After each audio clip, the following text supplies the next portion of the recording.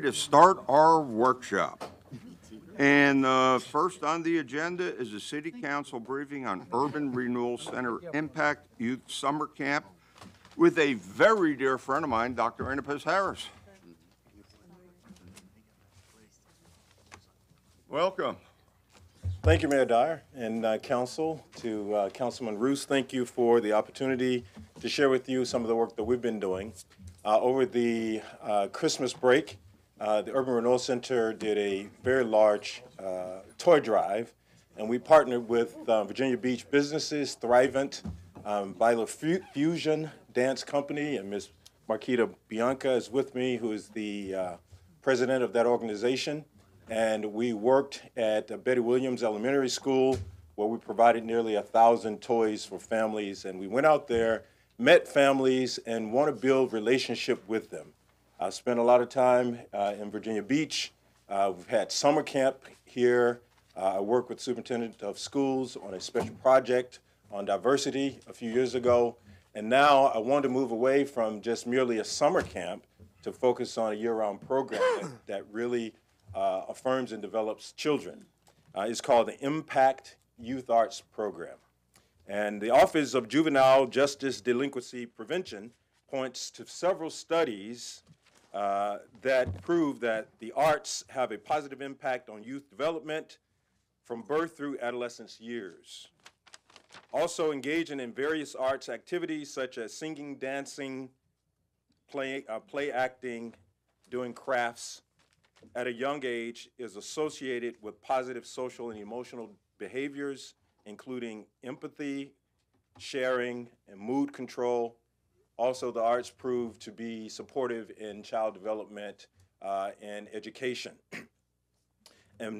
performance.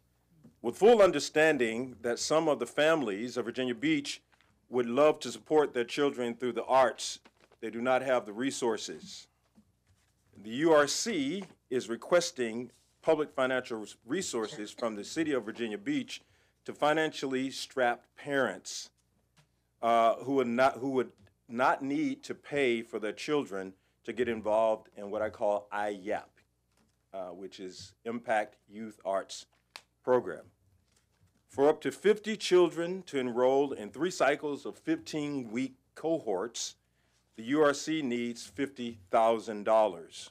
We're asking Virginia Beach City Council to support the children with a $25,000 public grant. We will seek private sources for the remaining financial need. Besides supporting youth in their social and emotional development, post-COVID mood control, and academic performance, we want to be part of the city's efforts to preserve the bright vibrancy of the arts in Virginia Beach.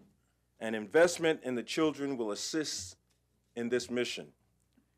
The classes will include hip-hop dance techniques, jazz dance concepts, ballet and modern dance, theater and acting, boat design and crafting.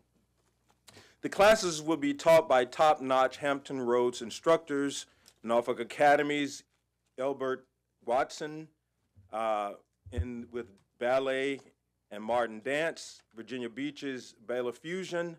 Ms. Marquita Bianca provides hip-hop and jazz dance lessons.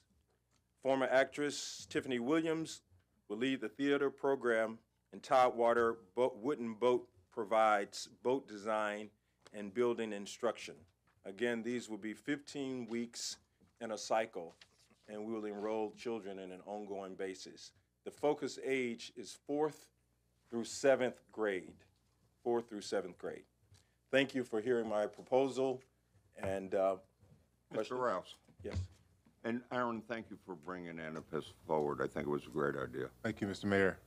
Thank you, Dr. Antipas, for your presentation as well. And thank you for finding ways to engage our youth through the arts. And I think we all understand just how important the arts are and the ways that we can support it. So my question would be approximately how many kids, if the city does decide to participate in this, how many kids does $25,000 help, and what is that process like? Well, I budgeted at 50,000 for 53, to be specific, 53 children in the cycle.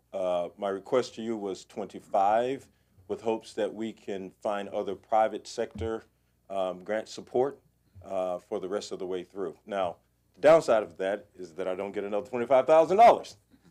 Well, if that be the case, we would treat the 25 that if the council would support us in this way as a beta testing approach. We'd do 15 weeks, and we'll see how it goes, and we'll be back if we need more.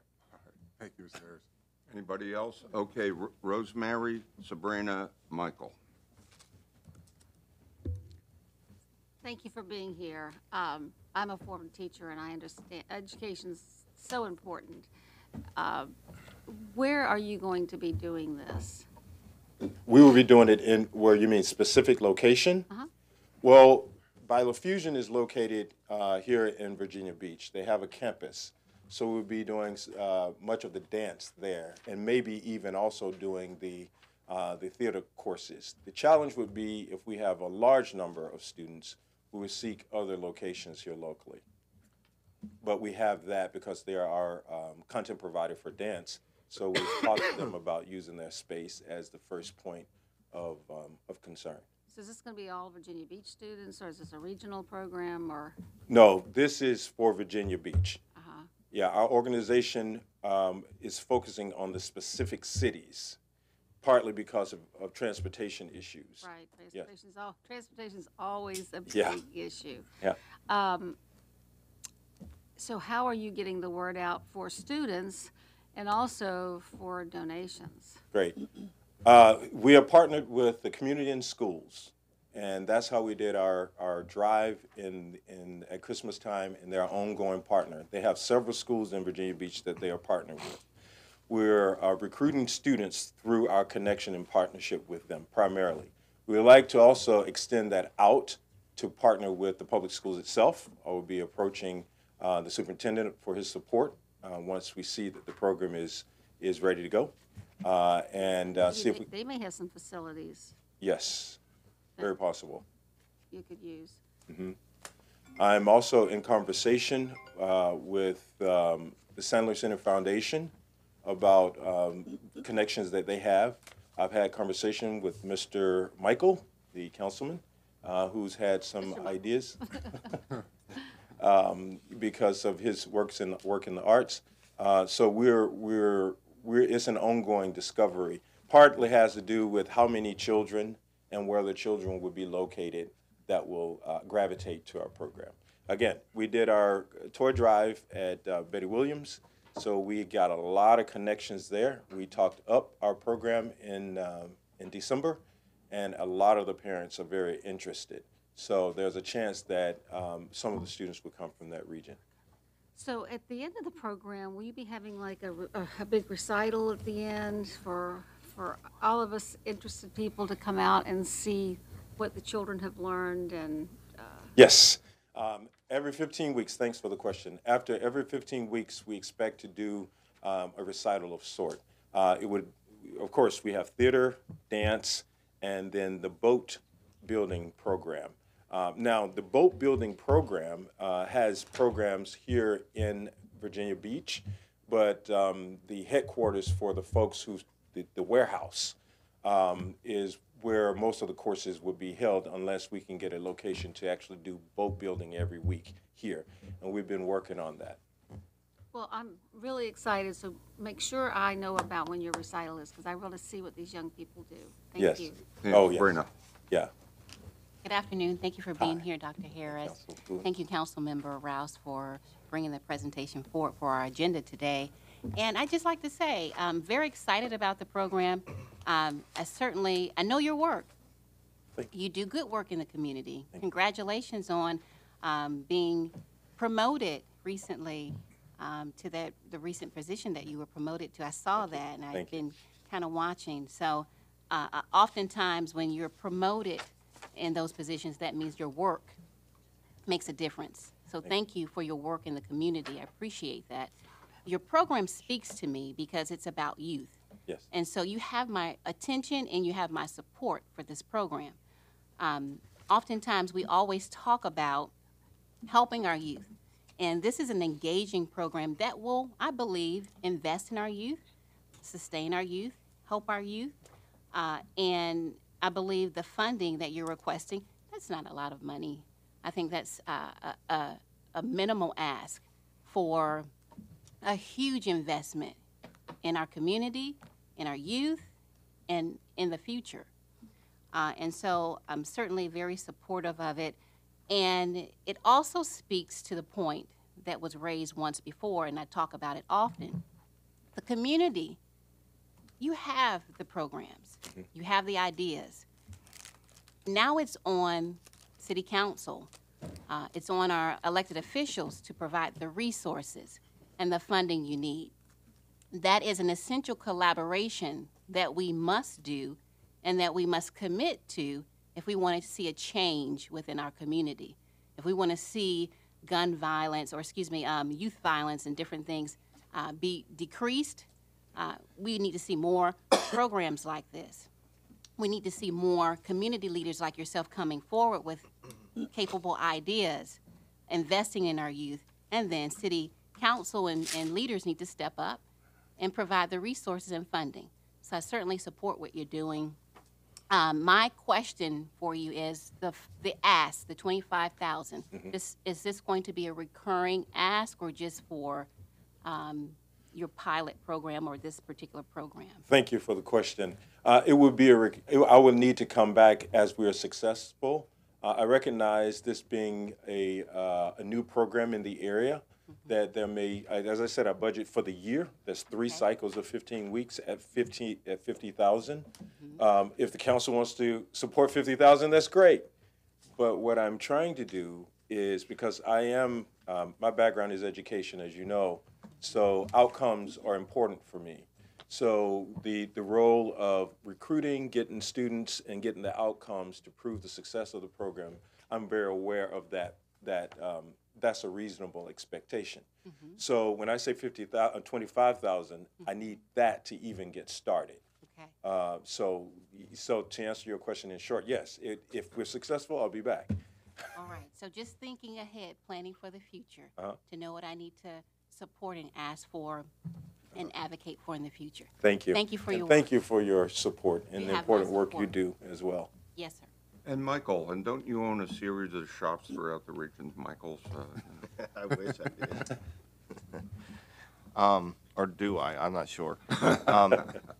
Well, thank you, Dr. Harris, for being here. It's good to see you again. We did have a great conversation about the program, and thanks for coming back to share more. Obviously, the arts are something that's very important to me, because I know that they're vital to our community and to the vitality and health of our community. A lot of people who are young don't have access to the arts until they become adults, and they only develop a love for the arts because of exposure they've had in a period of time when we were growing up, and that was definitely true for me during my visits to the Chrysler Museum of Art when I was in school and where I now work, and have had enjoyed a long love and relationship with museums and the arts as part of my life as a result to exposure as a young person. So I think what you're doing is critically important, and it's definitely something that I would like to support.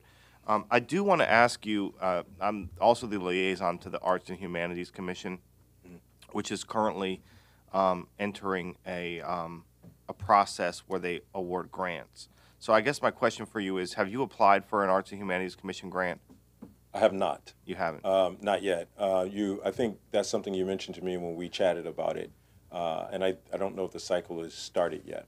Yeah, and in fact, I think the deadline for the grant applications has already passed, which isn't disqualifying for your request. I think that there are opportunities where it makes a lot of sense for the Arts and Humanities Commission to consider requests and to go through that process. And there are some times when the City Council, can award grants independently of the Arts and Humanities Commission. I do think it's good, since we have a process in place. It's too late for this year, so I think it's appropriately being requested of you now, which makes a lot of sense. But I do think that there's two things I'd like to say. One is there is a process by which the city awards grants to arts organizations, and that's through the Arts and Humanities Commission. And to the greatest extent possible, I think it's important that we adhere to that process. And then number two, I think one of the challenges that we have as a city is that I don't know that they would have enough resources to fund your request on the basis of the volume of requests that come in relative to the resources they have to distribute. So I'm using your request, which I think is meritorious and I fully support, to also illustrate what I think is a need for additional resources for the Arts and Humanities Commission to not only, because there are so many wonderful arts organizations in Virginia Beach, and I think we should do everything we can to attempt to support all of them, at least through a competitive process. So I think I'm just using this as an opportunity to suggest that we should consider providing additional resources, because the work that you do and the work that arts organizations do to serve young people, to serve adults, and to serve seniors as well is invaluable. You can't put a price tag on it. It's an investment in our community, and I think we should consider in a responsible fashion every reasonable opportunity we can to make that investment. So thank you very much. Those are my comments. Anyone else, Barbara? Right, well, I guess my question is more for the city manager. We just have got this proposed budget today, so we're already looking at maybe chopping it up before we even open the lid to it here. But I guess this would come under the non-departmental resource summary, and I'm looking here at this list that's grown over the years. And I think what Michael was, one of them you were referring to was the community organization grant, which has a process. But, you know, if we've deviated from that process so many times, we might want to re-examine that and not make those folks jump through the hoops they have to jump through if it's going to be a direct city council award. So I really think we might need to look at this process as a part of the budget and see where we are with it and what the right thing is. You were talking about arts and humanities grants, but the COIG grants, we have an appointed committee that allocates that. So I really think we need to look at this whole process and see where we are with it, because coming in one at a time sort of destroys that process. And if we're going to do it this way instead of that way, we need to not make those organizations jump through the hoops. So anyway, if this could be brought to us as a part of the budget, I think that's the place for it to be. Thank you. Okay, anyone else? Go ahead. I would just say, my wife, Judge Tower, is a former board member of Communities and Schools and a big supporter, and also now on the Arts and Humanities Commission. I would just echo my concerns, as she is currently involved with a pile of requests on her desk and has been holed up there for a couple of days, and I think it's got another couple of days this week reading requests for. That is, we really do need to reconcile these processes probably better than we have, and I would be supportive of trying to do that as well. I want to express my support, complete support, particularly for the dance program. I have a granddaughter who is just been admitted to the North Carolina School for the Arts, which she's very pleased about, and so am I. And she's a dancer, and I remember the days when some of my children, who are now quite advanced, learned under Mr. Watson. He was my favorite teacher at Norfolk Academy. Always adults who extend themselves to make children aware of and feel like they can be a part of the arts always have a special place. So thank you for all you're doing in that regard. Thank you. Anyone else? Annapis, let me just say, in knowing you for so long, I know what a noble and great person you are, what a dedicated person you are, what a man of faith you are. And in a very troubled world, we need solutions. We need paths. You know, it's no mystery that, you know, especially recently we had a rash, an epidemic of youth violence, in the region and throughout this country. And to properly address it, we have to do a number of things in organizations like that. And Ms. Wooten, if you don't mind me sharing, yesterday we had a meeting with 3 remarkable young men talking about Juneteenth and offering different types of activities. I think, if anything, something in the waterproof, when we give youth and other people things to do, you know, it's a good thing. And that being said, we're convening, if we're going to confront youth violence, we have to look at the whole picture. And we have to find constructive avenues for young folks of all races, ages, you know, religions and everything. Give them something meaningful to do. We're convening I had the opportunity to speak to the mayors of the 757 yesterday, and we're going to be convening hopefully next week with our city managers and police chiefs to get into a discussion.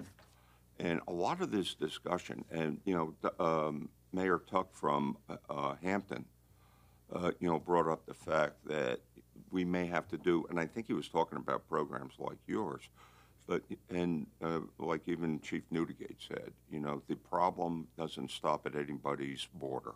Yeah. And, you know, we got to deal with it collectively.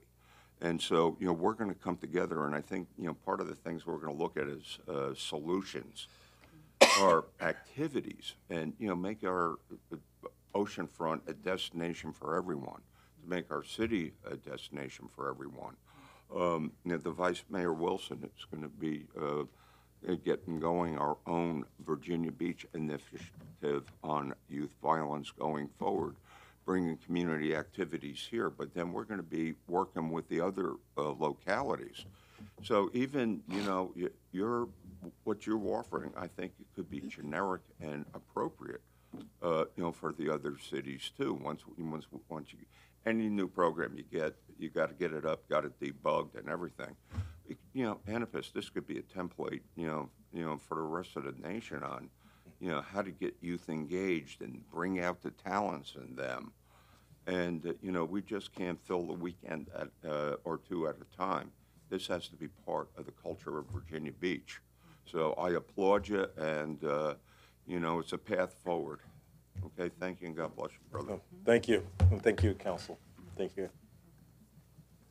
Actually, I see in here that the grant applications for the COIG program is through the last week of March, so there's still time. Okay, there we go.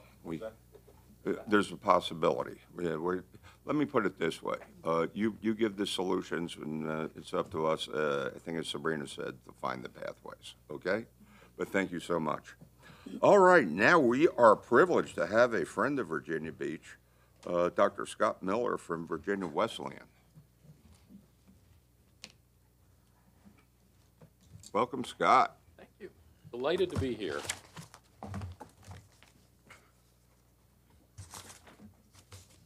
Good afternoon, and thank you for having me. Virginia Wesleyan is proud to be the oldest university in Virginia Beach. And, you know, let me remind you, as a matter of fact, that we are one of only 2 nonprofit universities that claim Virginia Beach as our home. So we are extremely proud of that. Starting in March of 2020 and continuing through the darkest times of the pandemic, Virginia Wesleyan attracted a good bit of media attention for our non-credit programs offered through VWU Global Campus. These courses and programs were directed at helping people that were negatively impacted by the pandemic. They were furloughed, laid off, and even in a number of cases retrenched. I want to thank the City of Virginia Beach, the City Manager, Patrick Duhaney, Deputy City Manager, Director of Economic Development, Taylor Adams, and the Hampton Roads Workforce Council for their wisdom, foresight, and partnership on this program that has benefited so many. Before I comment on this program, please allow me to take a moment to express gratitude on a different front. Last week, I attended a gathering of business leaders for the Board of Directors Planning Retreat for Virginia Beach Vision. Last night, I attended a gathering of about 30 business leaders at Aldo's. At both meetings, I heard tremendous appreciation for the good work of our city manager and his deputy city manager at creating a new, more user-friendly service atmosphere for the city of Virginia Beach. Having completed 31 construction projects at our campus during the past 6 years, I've observed some of the obstacles and frustrations of the past. So I have a special appreciation for the spirit of cooperation that they've brought to their roles.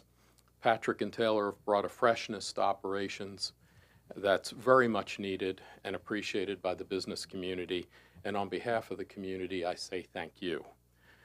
2 weeks ago, as Virginia Wesleyan University brought 2 construction projects to a close, I received an unsolicited call from a city department head asking for input on the city's role in both projects. After a good, constructive conversation, I asked what prompted the call.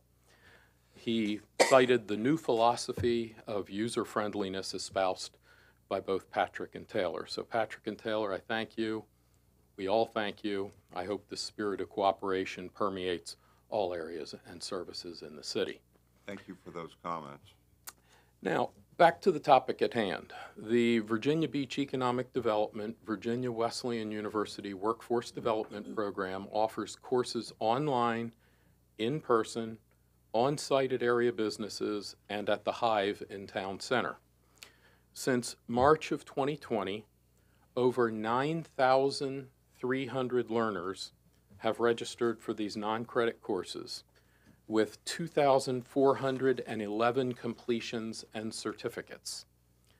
72% of the registrants, that's 6,696, list Virginia Beach as their home.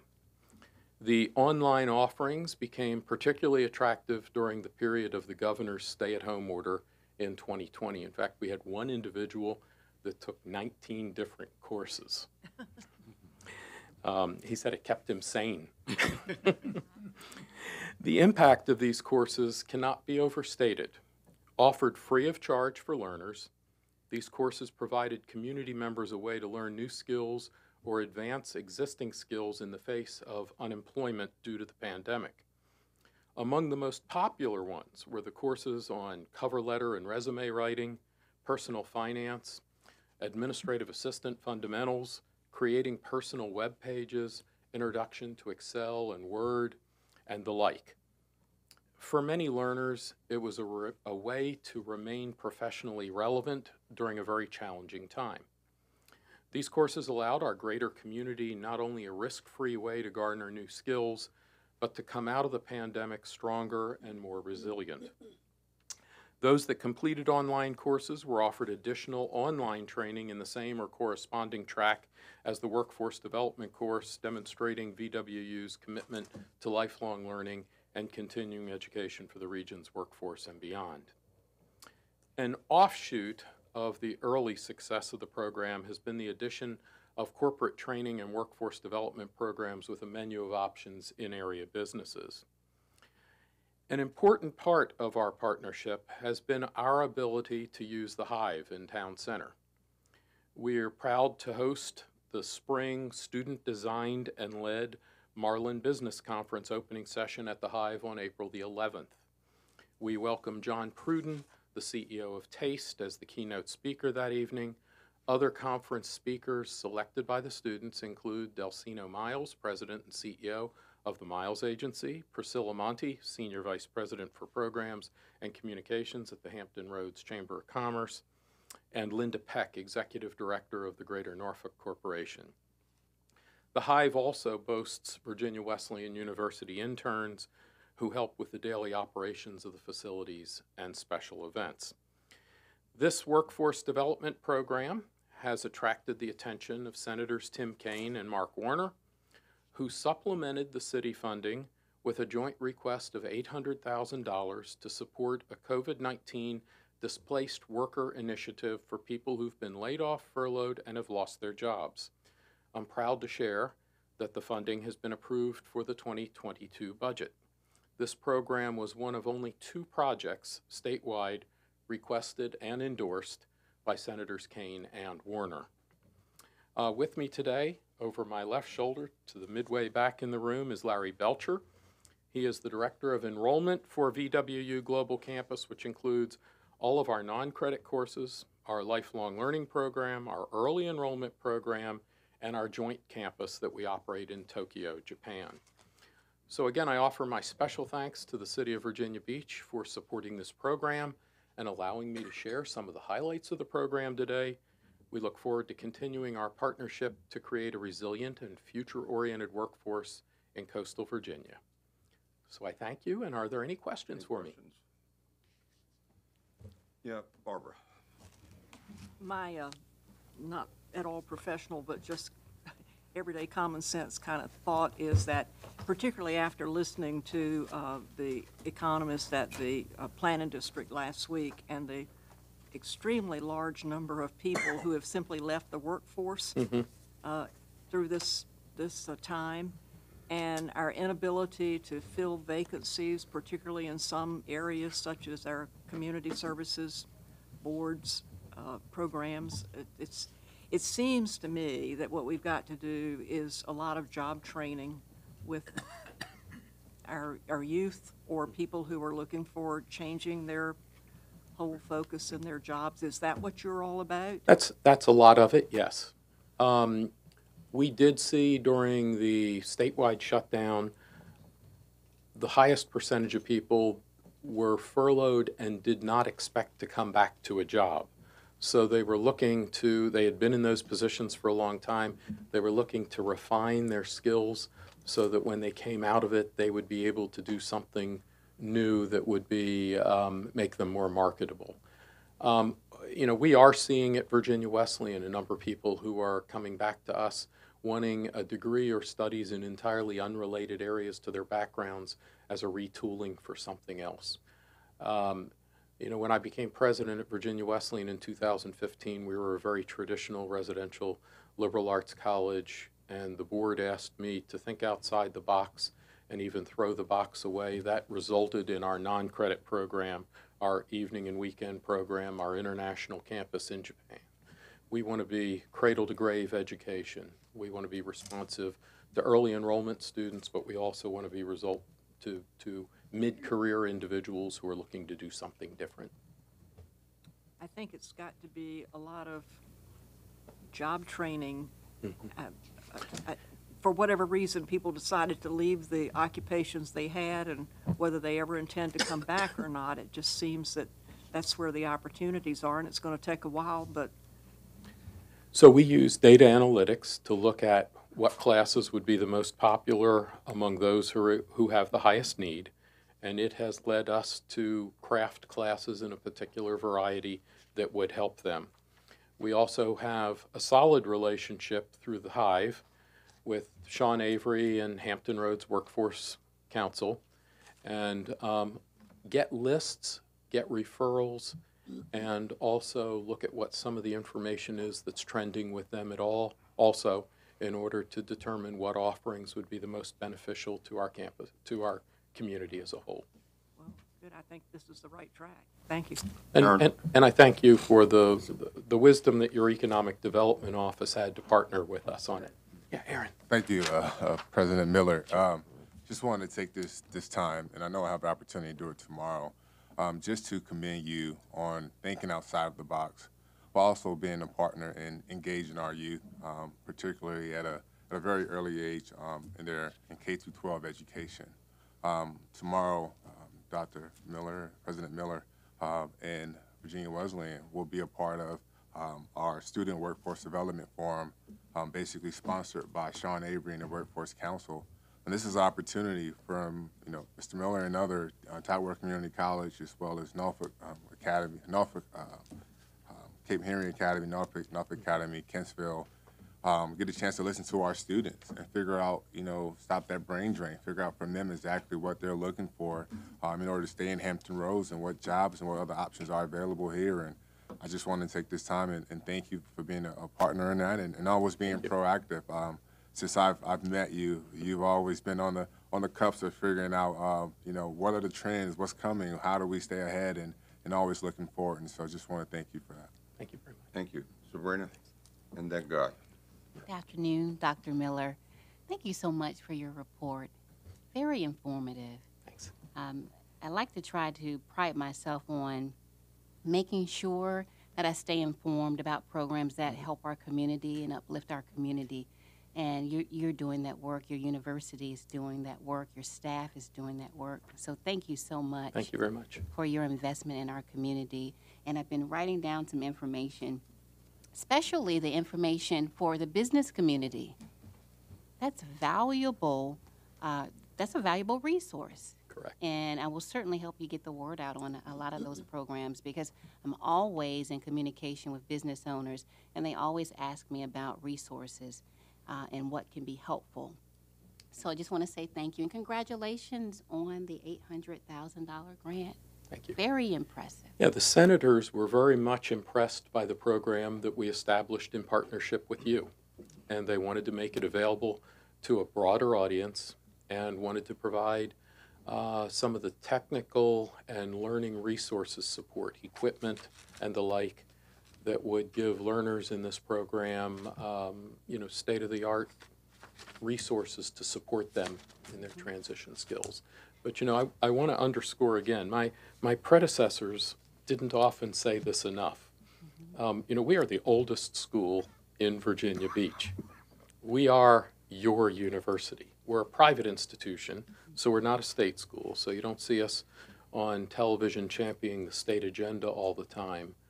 But we are yours, and we are here to serve your population. So if you have small businesses that you're talking to, the reason that I brought Larry with me is so that you would see who he is, because he is our partnership director, and he offers a variety of on-site courses and programs for businesses throughout Virginia Beach. Excellent. And we're there to help craft programs to help all walks of life around here. Wonderful. So we appreciate that. Very impressive. Thank you. Guy? I just would echo the comments of my friends, Mr. Rouse and Ms. Wooten, about what a valuable asset Virginia Wesleyan has been. And I want to just express my personal belief that it's largely due to the leadership of President Miller, which I think has been extraordinary. Thank you. Thank you so much for what you've done for our residents and for the city management as well. I know we all depend on you for advice and guidance on what's going on in the educational field, and hope to be able to continue to do that. It's been a great partnership. Thank you. Certainly, I've been aware of it from the time I came on council, and I've been lucky enough to have one good friend on the Wesleyan board during that time. I know she shares the appreciation for you and your staff. Thank you. Thank you very much. Hey, anyone else? Scott, I just want to personally thank you, and let me tell you, Virginia Wesleyan is in some ways a hidden jewel in Virginia Beach. Not only do you got a gorgeous campus full of green, but I've had the opportunity to do a couple guest lectures in your classroom. There is a spirit about the place that is second to none. And I think what you're doing is underscoring, you know, kind of a little bit of a paradigm shift in our government with the city manager and Taylor and, you know, a council that are coming together and appreciating the collaborations that it takes to have us take Virginia Beach to the next level. You know, we're on the cusp of bringing in some significant investment in businesses and technology. And unless we have a trained workforce, it's going to be all for naught.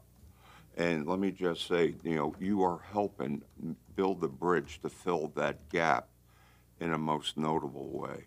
But once again, I appreciate your comments on the planning department. Once again, we're striving to be that city of yes. And, you know, and then by talking to folks that have been through, let's just call the barriers to success, you know, so we could get rid of them is most helpful. But you're a friend, you're a partner. Thank you. You are and always will be. Thank you. Thank you very much. Excuse me, Mr. Mayor. Dr. Miller, I got a question. Asking for a friend. Is Asking for a friend. is football on the horizon? And you No. can plead the fifth if you need to. No. It's not on the horizon? No. Okay. I'd heard a rumor that football may be in the works over at Virginia Wesleyan. It is not. Okay. Is that your final answer? Yeah. They've got a good basketball team, though. And you'll recall, 3 of the last 4 national championships in women's softball have come back to Virginia Beach through our Scott, that was just an example in constituent response by a council. Great. Thank you Thanks a all. bunch. I appreciate it. Thank you. Okay, Mr. Manager. Mr. Mayor, members of council, at this time, the folks from our wonderful CVB is going to come and give council an update on our spring and summer campaign. Now, before you get going, Okay. let me say this about that. What a spectacular weekend we had at the ocean front this Absolutely. weekend. Was it 25,000 runners? 25,000 runners. 25,000 runners, and not all of them were for Virginia Beach. They stayed in our hotels, used our facilities and everything. But let me compliment the organization, the spirit. I'll tell you what, even the governor was at the finish line for 4 hours welcoming the runners back. And Great. I'll tell you what, but you know, everybody I spoke to, Mr. Manager, all the city staff that were there, and they were jazzed. And I'll tell you what, you and your crew helped set the tone, but I just had to start. Well, thank you. We'll definitely pass on the word. And thank you very much to all of the council members that supported this weekend. It was a great weekend. So, good afternoon, Mayor, Vice Mayor, members of council. My name is Nancy Hellman, and this is the first time that I'm formally presenting to you in my new capacity as the Director of the Convention and Visitors Bureau. Thank you for your confidence in me. I can assure you that our CVB team is working hard and excited about continuing our work as a year-round destination marketing organization. I'm pleased to be here today to share with you a brief update and look at our spring and summer campaign. With me today, I have our Vice President of Marketing and Communications, Lauren Townsend, Director of Administration, Michelle Boyette, and members of our marketing team. We are laser focused on capitalizing on the opportunity to create a positive return on investment. This presentation is designed to show you where we are, where we've been, and where we're going. To say that our team has been busy would be an understatement, but we're focused on the economic vitality of our destination and delivering on expectations that lead to long-term success coming out of the pandemic. Virginia Beach's recovery is well underway. During the summer of 2021 season, demand for overnight visitations surpassed 2020 numbers and even improved upon pre-pandemic 2019 peak performance, which was historically high for Virginia Beach. Average occupancy during the 2021 season largely remained in the 80% occupancy rate range, with a RevPAR increase of approximately 20% over 2019 numbers. Similar to this previous year, there were several weeks during the 2021 summer season that Virginia Beach, Norfolk DMA held the #1 spot across the top 25 tourism destination markets nationwide.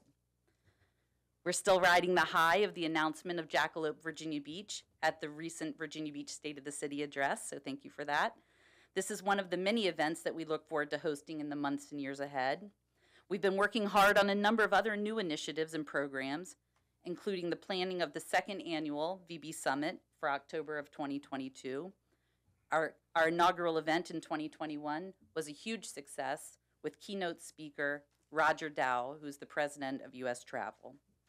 Also in the works is the development of a tourism strategic plan and the research phase of the Economic Vitality Department Portfolio Rebranding Initiative. Coming out of COVID, we're thrilled to be welcoming back some of our signature events and festivals, which are celebrating major milestones this year. As the mayor mentioned, Shamrock Marathon had a massively successful 50th anniversary weekend, so thank you again to everybody who helped us participate. The North American Sand Soccer Championship will be welcoming 1,000 teams from around the world in its 29th event this June. ECSC celebrates its diamond anniversary this August, making it the longest running surf competition in the world. From the Neptune Festival to the Air Show, there will be many reasons to celebrate. I'm proud of our CVB team for continually striving for and attaining excellence within our industry.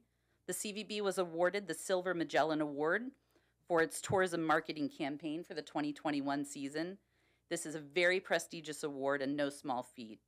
Our team tirelessly promotes our destination and helps secure major recognitions like being named one of the top 20 beach boardwalks in America by Reader's Digest, selected as one of the top 10 beach vacations for fall by USA Today, recognized as a city with a big-time art scene by Condé Nast Traveler, and Virginia Beach being highlighted as the safest large city in America by Advisor Smith.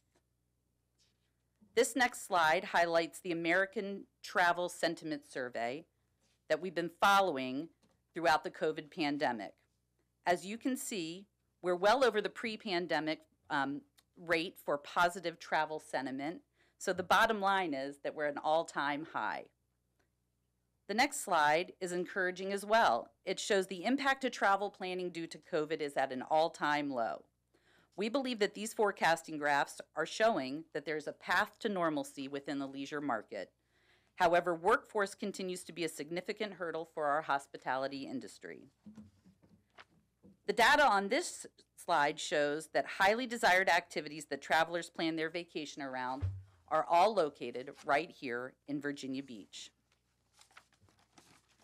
So to get a clear understanding of our warm weather campaign, it's important to ground ourselves in where we've been during fall-winter campaign because it leads into our spring-summer campaign. As I've said before, it's a new day for tourism in Virginia Beach, and with that comes a shift in our mindset, how we think about our work, and how we articulate it. As we know, words make a difference. As a year-round destination, we no longer have a shoulder season. We promote cool weather experiences and warm weather experiences. And we no longer have tourists. We've taken it even further than visitors. We now think of our visitors as invited guests.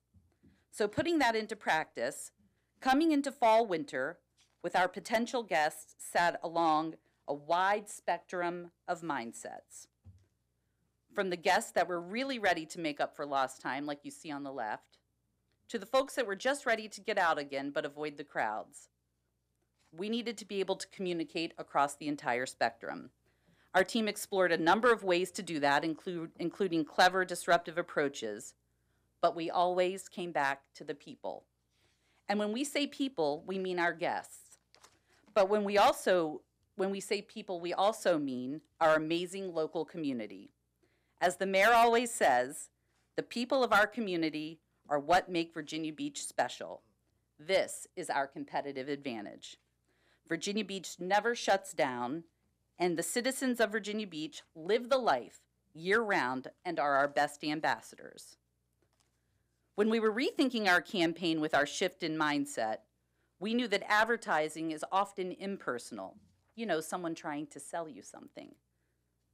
But an invitation is personal, human, and welcoming. So what better way than to enlist the help of our local ambassadors to extend an open invitation to our guests? We asked for help, and the community showed up and showed out. This video sums up the Virginia Beach Open Invitation campaign for fall-winter.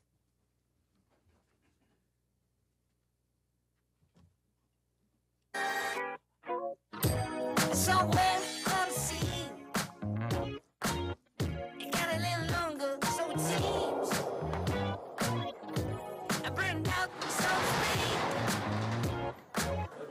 Come a little closer. I feel a little light in the light track. I felt a bit of bad, but I came back. There's still a little light in the light track. Still a bit of good, so good. And I know just what to say. And I know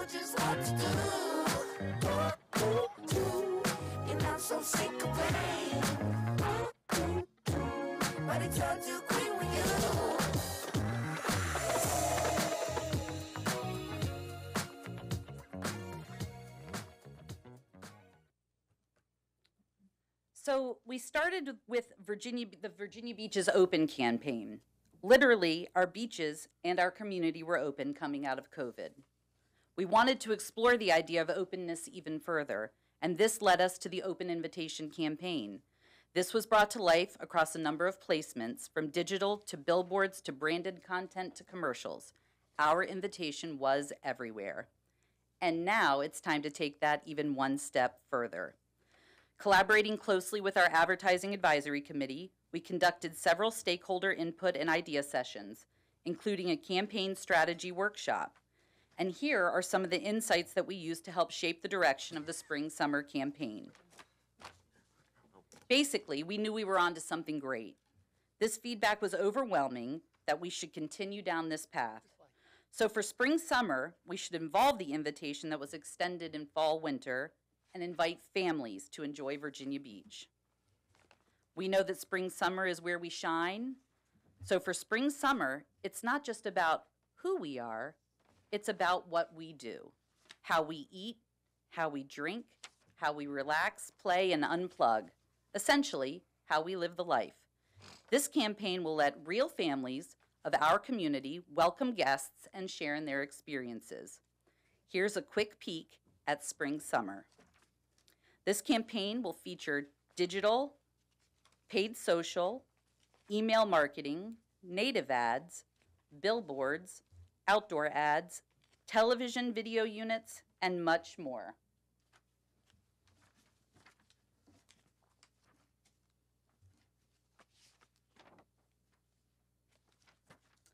So this slide is an example of where the markets are that we target, and we show our creative, all the creative that you just saw. And this is a bird's eye view of our seasonal campaigns.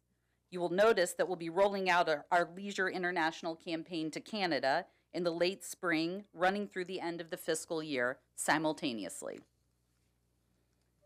Before I wrap, I wanted to extend a sincere thanks to the community members that participated in this campaign. A few of them are here today.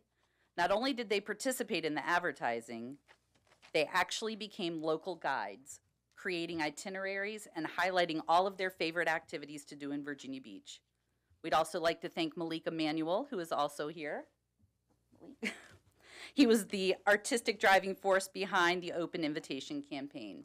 So thank you very much to our team, and I'm happy to answer any questions that you may have. Any questions or comments? Aaron. Thank you. Thank you, Nancy. Good to see you again. Good to see you too. I was just noticing on page 6, at the bottom of the chart, where are we? And it says to attend an amateur or professional sporting event. When they were getting, during the survey, and I know how well our sports center is doing, how does that equate or correlate to our sports center? And can you tell us about how well our sports center is actually doing? Yeah, so you know that's one of my favorite things to actually talk about.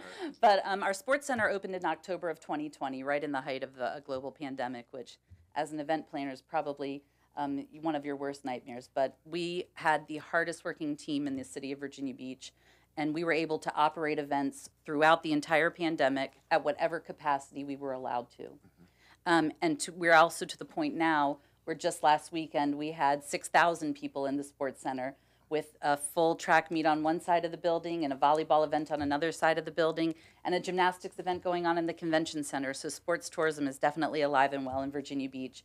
And I think that if you ask some of our stakeholders, our hotel partners and our restaurant partners, they will tell you that sports tourism really kept the boat afloat during the COVID pandemic, because it was one of the first to recover. So we're incredibly grateful, and thank you so much for the leadership and for the support in opening the sports center. If I could follow up, Mr. Mayor. Sure. How is the sports center looking this summer, and is that is that captured in this survey? I'm not sure how they conducted the survey, but yeah. So this survey was really done about traveler sentiment, overall traveler sentiment, and what they think about when they're trying to dream about vacation planning. So sports and tourism definitely go hand in hand, but I believe this slide speaks mostly to the athletic side of vacationing, whether it's surfing or running or doing all the great things that you can do in Virginia Beach. But the sports center is performing incredibly well now that it can be open to capacity. I think in 2020, if my numbers don't fail me, we had about 42 events in 2020, and we're up to about 67 this year. So it's just action-packed, and I hope that if you have a moment, you'll come down and join us and check out some of the action. All right, thank you. And I guess my last question, and this is probably not a question from you, probably a question, just comment for this council. I think we're going to have to figure out parking at the at the oceanfront pretty Yes. soon. Thank you. Yes, it's one of those problems that's a great problem to have. It means business has returned, and we're excited to welcome everybody back. So thank you very much for your comments. Thank you, Aaron Guy. I was going to touch on that as well. Thank you, Nancy, for your presentation. Thanks for the great job you and all your team Thank you very are much. doing.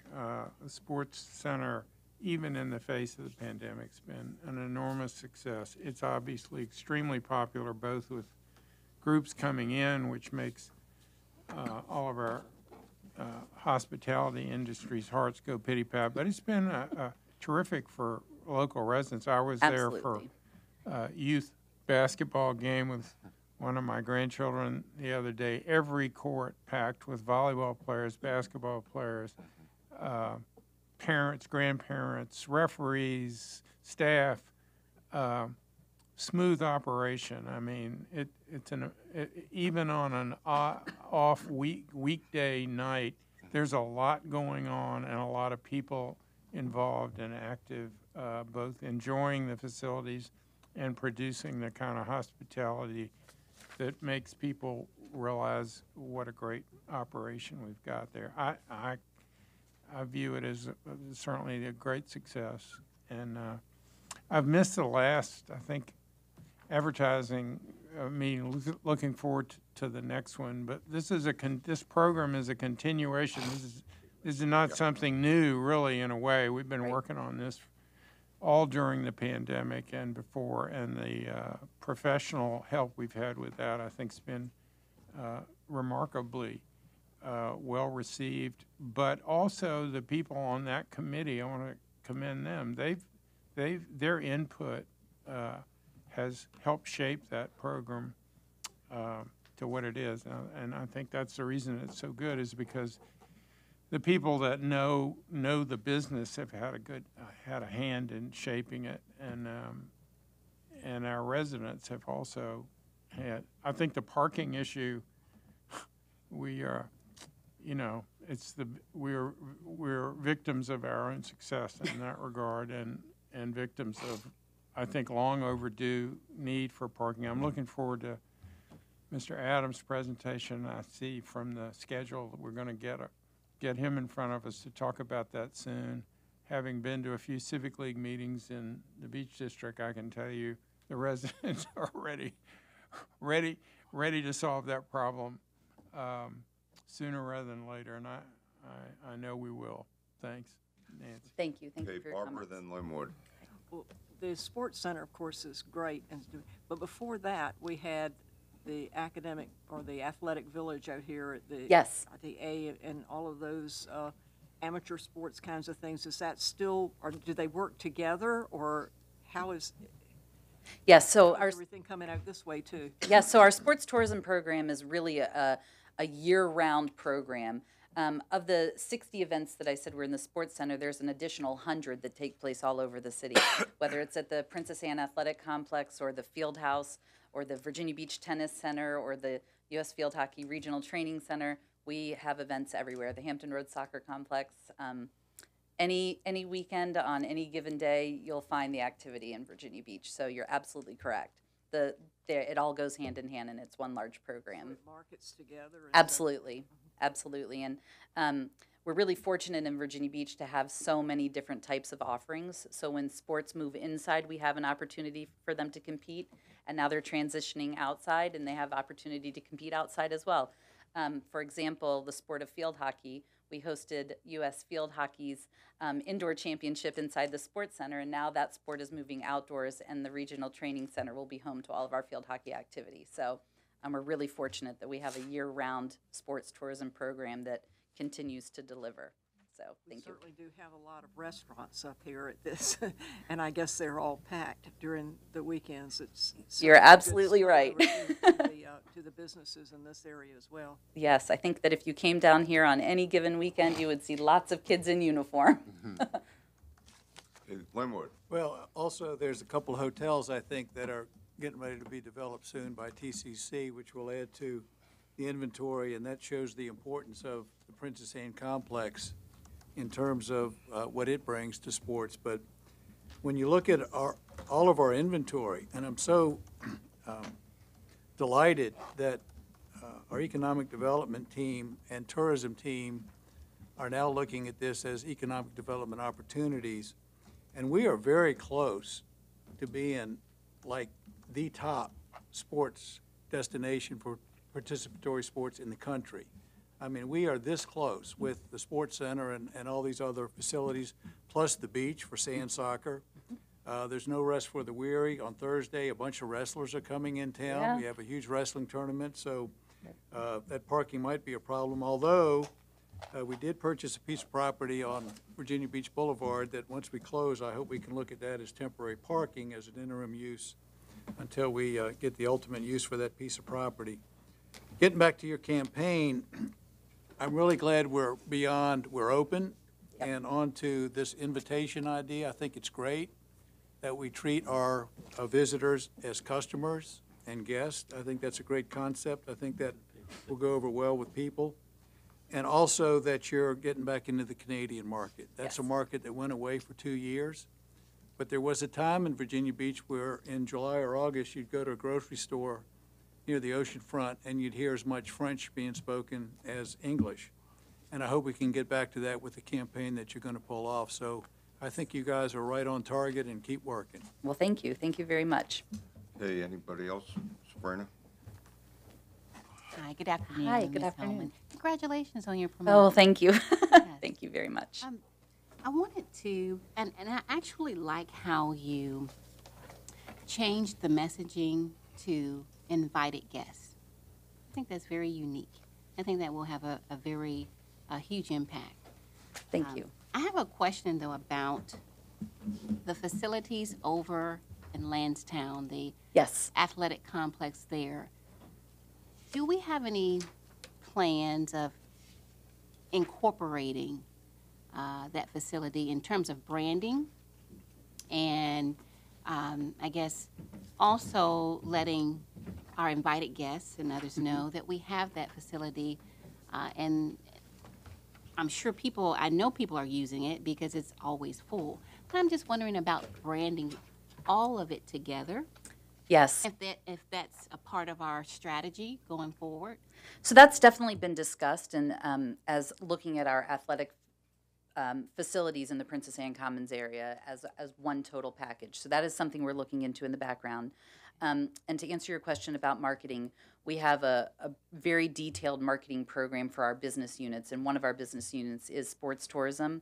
So advertising for our program overall, whether it's indoor, outdoor, soccer, lacrosse, gymnastics, wrestling, we love them all. We love them all equally. And so we do have a really large program that we advertise to events rights holders around the country, and our team goes to meet with events rights holders at trade shows, conventions, wherever they are to sell Virginia Beach and bring those guests to us. Okay, wonderful.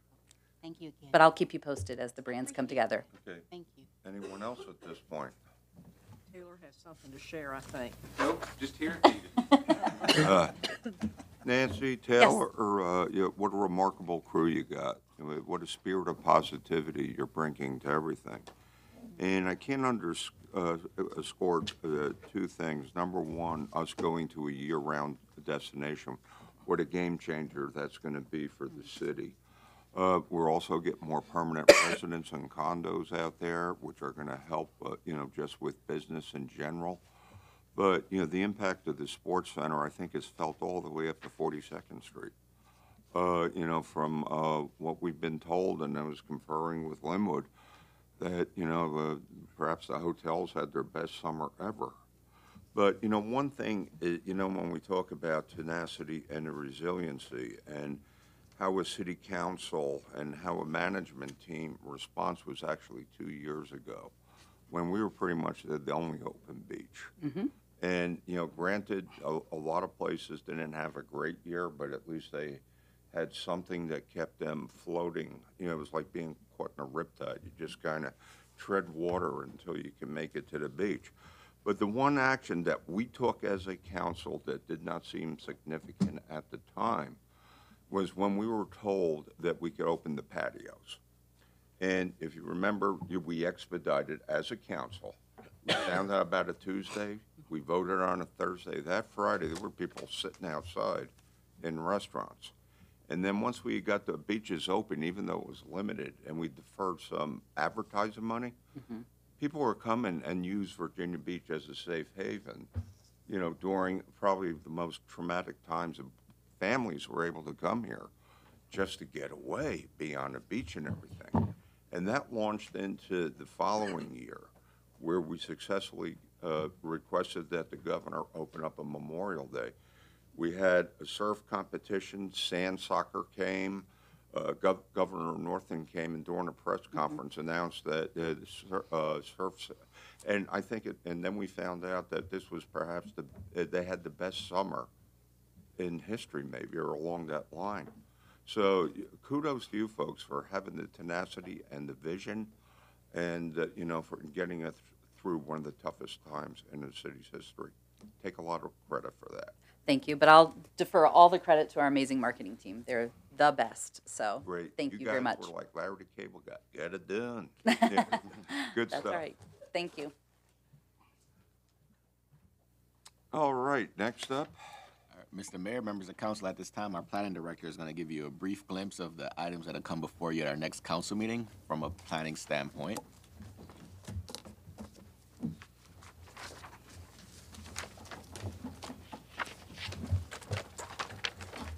Hey, Bobby, how you doing? Good, sir. How are you? Mr. Manager, thank you. Mayor, members of City Council. A quick overview of the planning items that are scheduled for April 5th.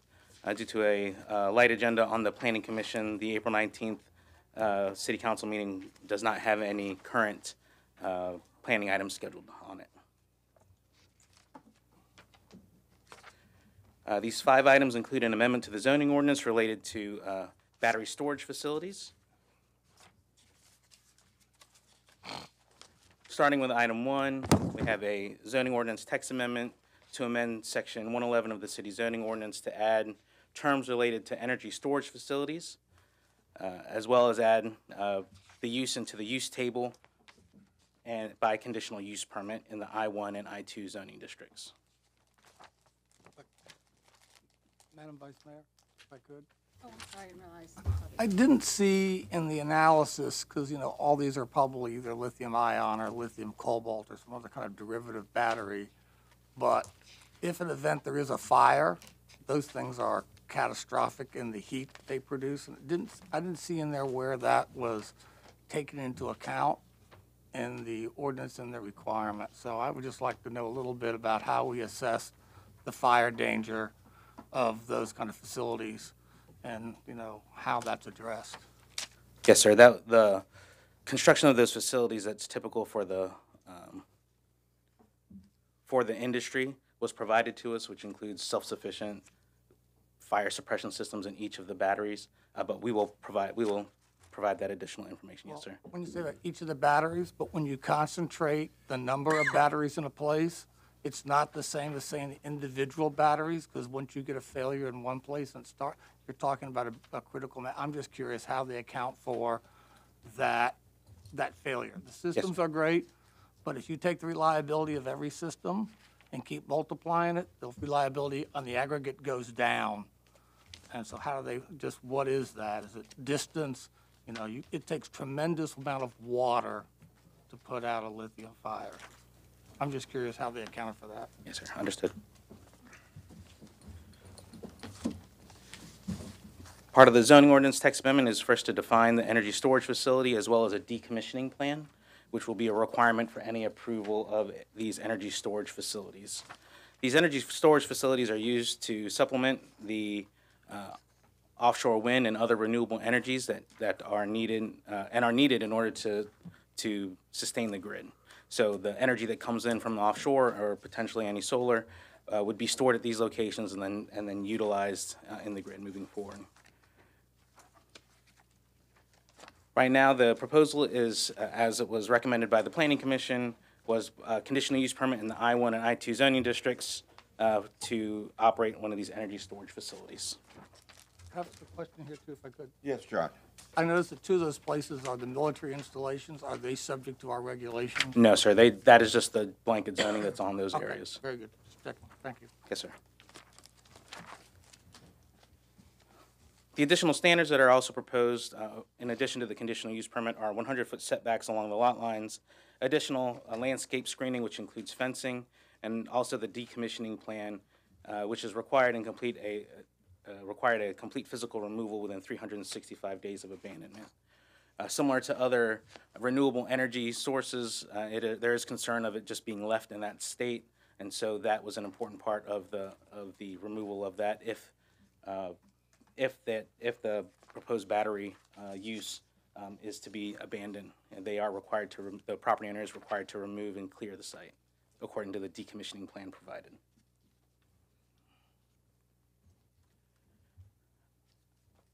Item number 2 is by Baker Road Properties LLC in District 4 at 1276 Baker Road. It's a conditional rezoning from I-1 Industrial District to conditional A36 Apartment District. Staff recommended approval, and the Planning Commission on 11-0 vote recommended approval. Mr. Mayor, if I could. Yes, John. Just as a point of observation, we've talked about this a lot, so has my colleague, Councilman Branch, about we don't have any more land. You may recall I made this point on the Greenwich Road rezoning. We did I-1 to A36. I did confirm that the Economic Development Department was never consulted about whether this was a good idea or not relative to inventory. This is 4.5 acres larger than Atlantic Park. And I think that we have to think more strategically. Maybe this is the right answer, but I think we need to hear from Mr. Taylor or someone before we get too far ahead of this and make sure we're making the right choice in light of the things we've commented about, not enough land. We have no shortage of residential property, but we have a shortage of property we can commercially develop. And this is 14.5 acres roughly. And I think we ought to make sure we take that into consideration. And I hope, Mr. Manager, we'll get some assessment on that in our packet. Thank you. Thank you, Mr. Mayor. Thank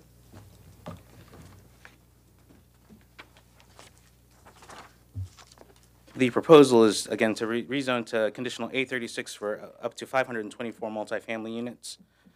This is the site of the defunct DLH Sports Complex that was never actually completed. The proposed plan is designed in accordance with the Burton Station Strategic Growth Area Plan and integrates the development guidelines for multifamily residential development called for in the Comprehensive Plan Special Area Development Guidelines for urban development. Rosemary? Bobby, that's been sitting there unfinished for how many years? Do you have any idea? I believe, I'm running off of memory at this point, I believe it was at least 10 years at this point. It's been a terrible eyesore sitting there. Thank you. Yes, ma'am. There's a lot of eyesores over there. The applicant is proposing 2 4-story buildings that, again, are in compliant with the SGA plan, showing a number of amenities as well as structured parking as well as flat lot parking provided to meet the parking requirements.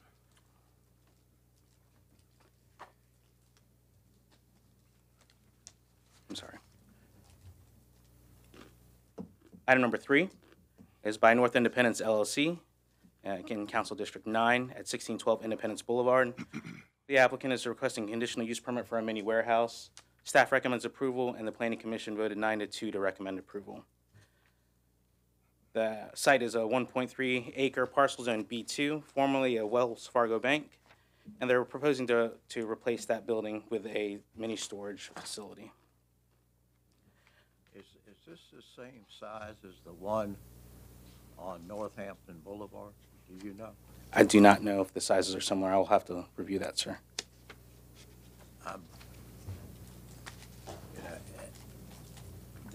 I've had several inquiries from people who live in I guess you'd call them townhouses, Yes, sir. in the back of this property. And number one, they're concerned about the drainage that's coming off of the lot there, that goes into, I guess it's a ditch, a drainage ditch that comes back behind those condos and behind this property. Do you have any insight as to what's being done about that? Our understanding is the existing parking lot that's there drains towards the back of the property. I believe that we have provided, I'll need to double check to see if we've had anyone provide any complaints or that we've had anyone send out an inspector to take a look at that. So, but yes, we did hear that same complaint as well. How many units is there? Do you know? It's a townhouse community that is located behind it. You can. I'm talking about the storage. Oh, the storage units? How many units is I only have it in square footage, sir. I don't know how many individual storage units are located in there. Okay. Well, I've seen some of the other, I went and visited some of the other units that this developer has developed, and they're pretty big units. So I'm concerned about the size in relation to the property there. We'll have that for their general request, Mr. Jones. Yeah, Joe. Will we get the letters of opposition, the petition in our packet? Yes, sir. All right, thank you.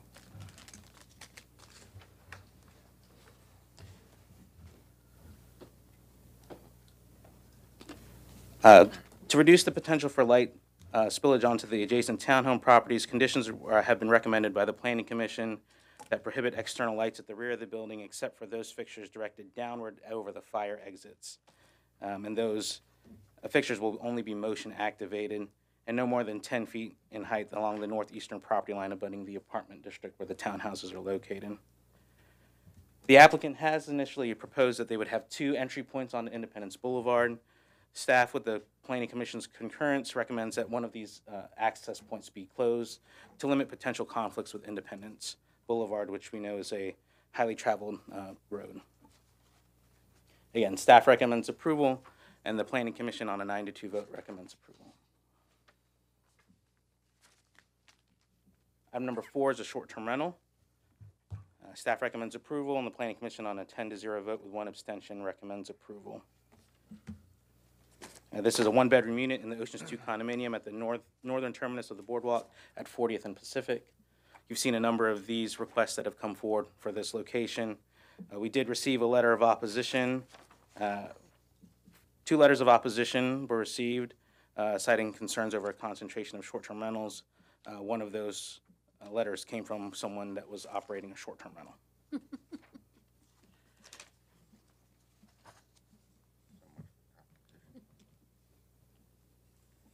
And the last item, item number 5, is also a short-term rental, a 2-bedroom unit located at the Retreat by the Sea condominium at 9th Street and Pacific. 10-0 vote with 1 abstention. The Planning Commission recommends approval. They do have 1 parking space located on site. The second parking space is located, if necessary, at the 9th Street parking garage with an agreement with the city. And that is the end of the planning glimpse. Thank you, Bobby. Questions about short-term rentals. Could you, maybe you've got this on your schedule, but could you give us kind of a preview of what's going on with short-term rentals in terms of what your staff is doing to get ready for the season, so to speak? I had that question at a couple of Civic League meetings, and I didn't have a ready answer for a couple of questions. One specific questions. One was, when are the signs due up? When are short-term rental owners required to have those signs? Or maybe they already are, but could you just comment on that, and then just generally on what you're doing to prepare for the short-term rental season. I might just comment as an aside, and just FYI, I continue to get some questions about the short-term rental operation on Mediterranean Avenue on the north side of Virginia Beach Junior Middle School, Virginia Beach Middle School, in terms of overflow parking really is the main issue, although there may be some noise issues there, if you could just make a note of that.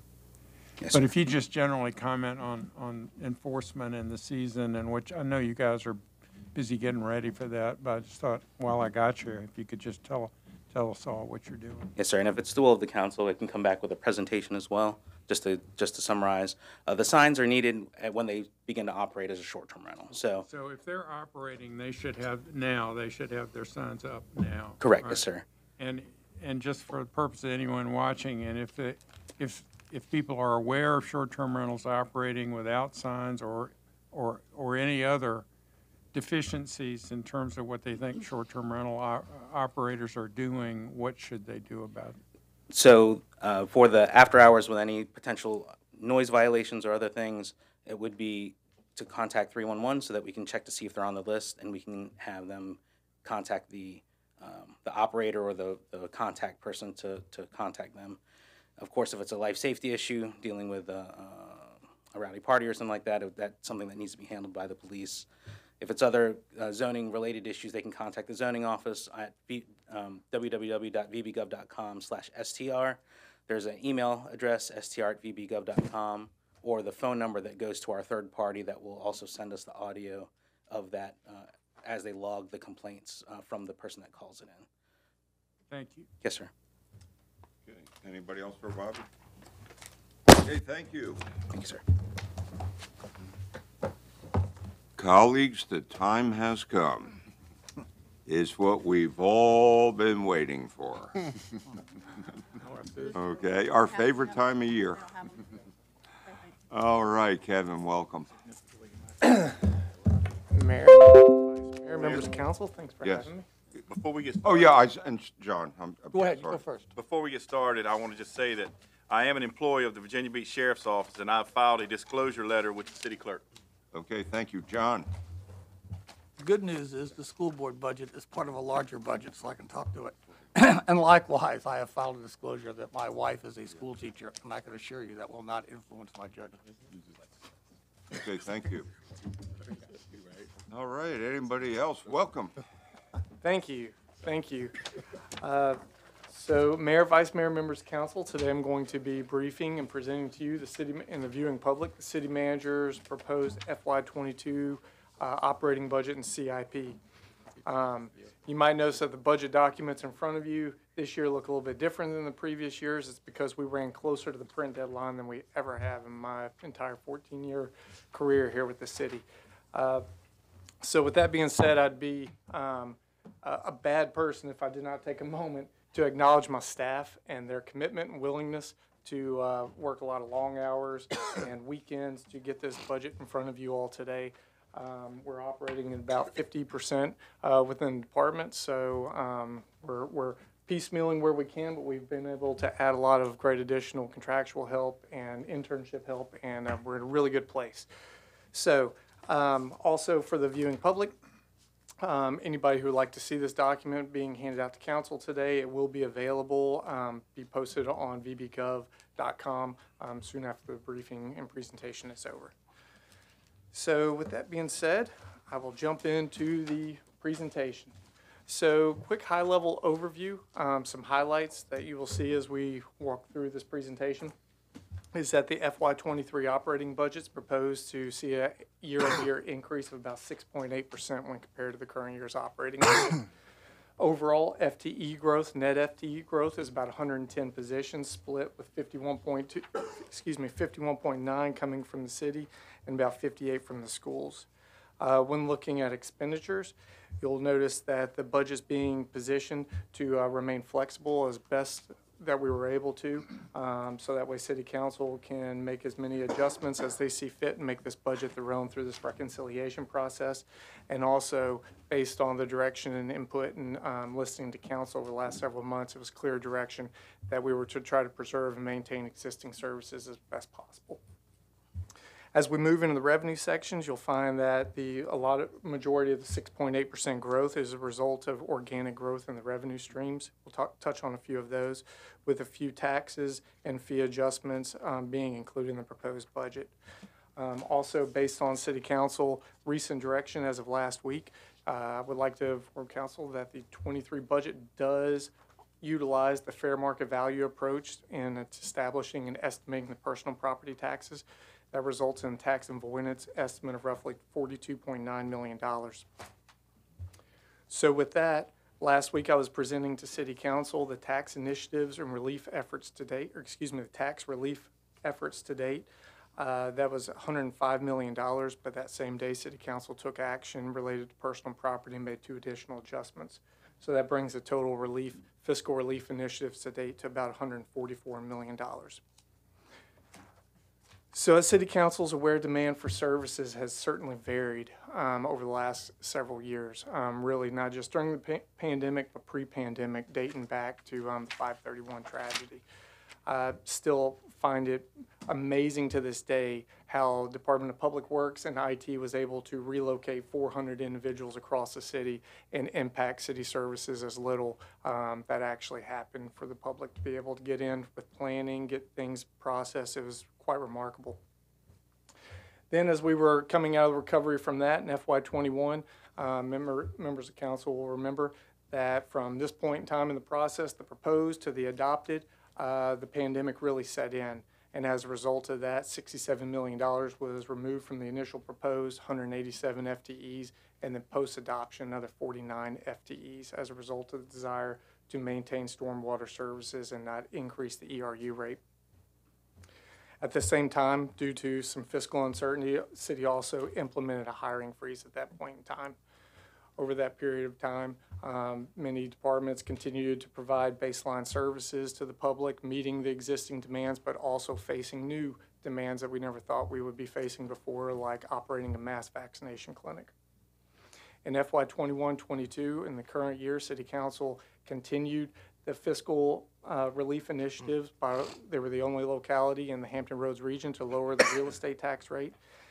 And throughout the course of the year, as we began to see this issue related to the existing workforce and the labor force, City Council was quick to act to implement initiatives to try to address needs where possible. Some of those including with Parks and Rec, the out-of-school time services. As soon as City Council started to see a reduction in the demand in service delivery there, City Council was quick to act, plugging that hole. They've also voiced concerns with human services, nursing initiatives, and there's also issues with some licensed positions such as waste collection operation drivers. So that was certainly something that we took into consideration in hearing council talk about that as we were developing the proposed operating budget. This is a high-level overview of the operating budget. You can see here that the 23 operating budget proposed is $2.45 billion. The pie chart here represents allocation based on the largest areas that those resources are divided into. So you can see schools represents 46.1% of that pie. Infrastructure-related departments in the dark blue, planning, public works represent about 12.1%, with public safety near 12%, the orange slice about 12%. So the 6.8% I mentioned earlier might seem like a high level of growth. As I had noted, a lot of that's being driven by organic growth in several revenues, but there's also another way of looking at it. That's referenced to as nominal growth. So another way of looking at it is in terms of constant dollars. So looking at this graph here, the nominal growth is represented by the orange line. You can see that that's grown, the year-over-year growth that we're used to talking about in the annual budget discussion. And the blue line is adjusting that for inflation or keeping that at 2010 constant dollars. So back in 2010, between 10 and 11, there was a significant reduction in city operational costs as a result of the Great Recession. So in looking back at that point in time, you can follow the blue line and see that even the current year and the proposed FY23 operating budget are still below that FY10 operating budget in terms of real dollars, 2010 dollars, which means and could imply the city is certainly doing more with less. Just because the operating budget has not grown in relation to inflation, it certainly doesn't mean that demands for services haven't increased over that same period of time. So this visual here is an indexed marking demand for services dating back to 2010. From that point in time to the end of 2021, there was a 16% demand and service increase in various, what some individuals would see as core functions of government, such as public safety calls, inmates within the correctional facility, Commonwealth attorney cases, Medicaid, SNAP recipients, library, circulation, and park visits. You can see here that in 2020, the city, just like everywhere else, as a result of the pandemic, certainly saw a dip in the demand for those services as everything was shut down. But in 2021, as is typical, whenever things open back up, people were relying on government services, and you can see double-digit growth at that point in time. So looking a little bit more granular look in terms of the operating budget. So this first category are items that I would consider kind of the must-dos, or the things you need to basically do to kind of keep the lights going and maintain the basic level of services. So starting at the top, related to VRS increase, last fall we had noted that it was going to be a point in time whenever the state adjusts the Virginia retirement system rate for the city. This is something the state does and determines what the rates to be based on long-term actuarial needs of the fund to meet those long-term liabilities, as well as what the rate of return is that the state's seeing in that fund. The result of that increase for the general fund in the city is $6 million, comparing FY22 to 23.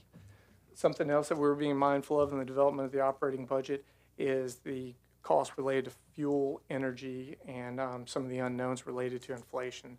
So the proposed budget has a set-aside reserve of $5 million, reserve specific for this purpose to utilize should those costs go up greater than what's anticipated. That $5 million reserve, for example, one of the known needs already right now is we have a good indication that energy bills or electric bills for the city are going to be going up by 30%, about $3 million. That we would likely be needing that reserve for. Also, the additional benefits of having that reserve is it would provide flexibility. Should fuel continue, which is a little bit of unknown right now, to be at the $4 per gallon. The city currently buys at market and not a fixed contract. So some funds and operational costs, or operational needs such as waste collection, could certainly be negatively impacted by that. We would like to be able to use a portion of this reserve should they run into an issue to be able to make them whole and not impact the delivery of those services. I had previously noted that in 21, from the proposed $67 million was cut out of that. One of the things that did include was vehicle replacement cost.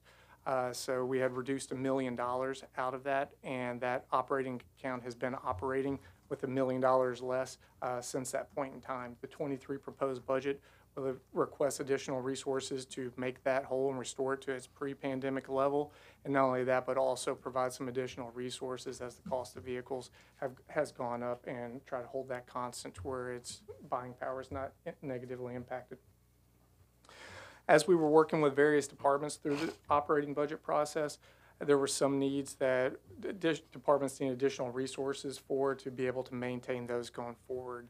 Listed here are a few examples, such as EMS lifeguard contract. They weren't able to absorb the cost increase for that.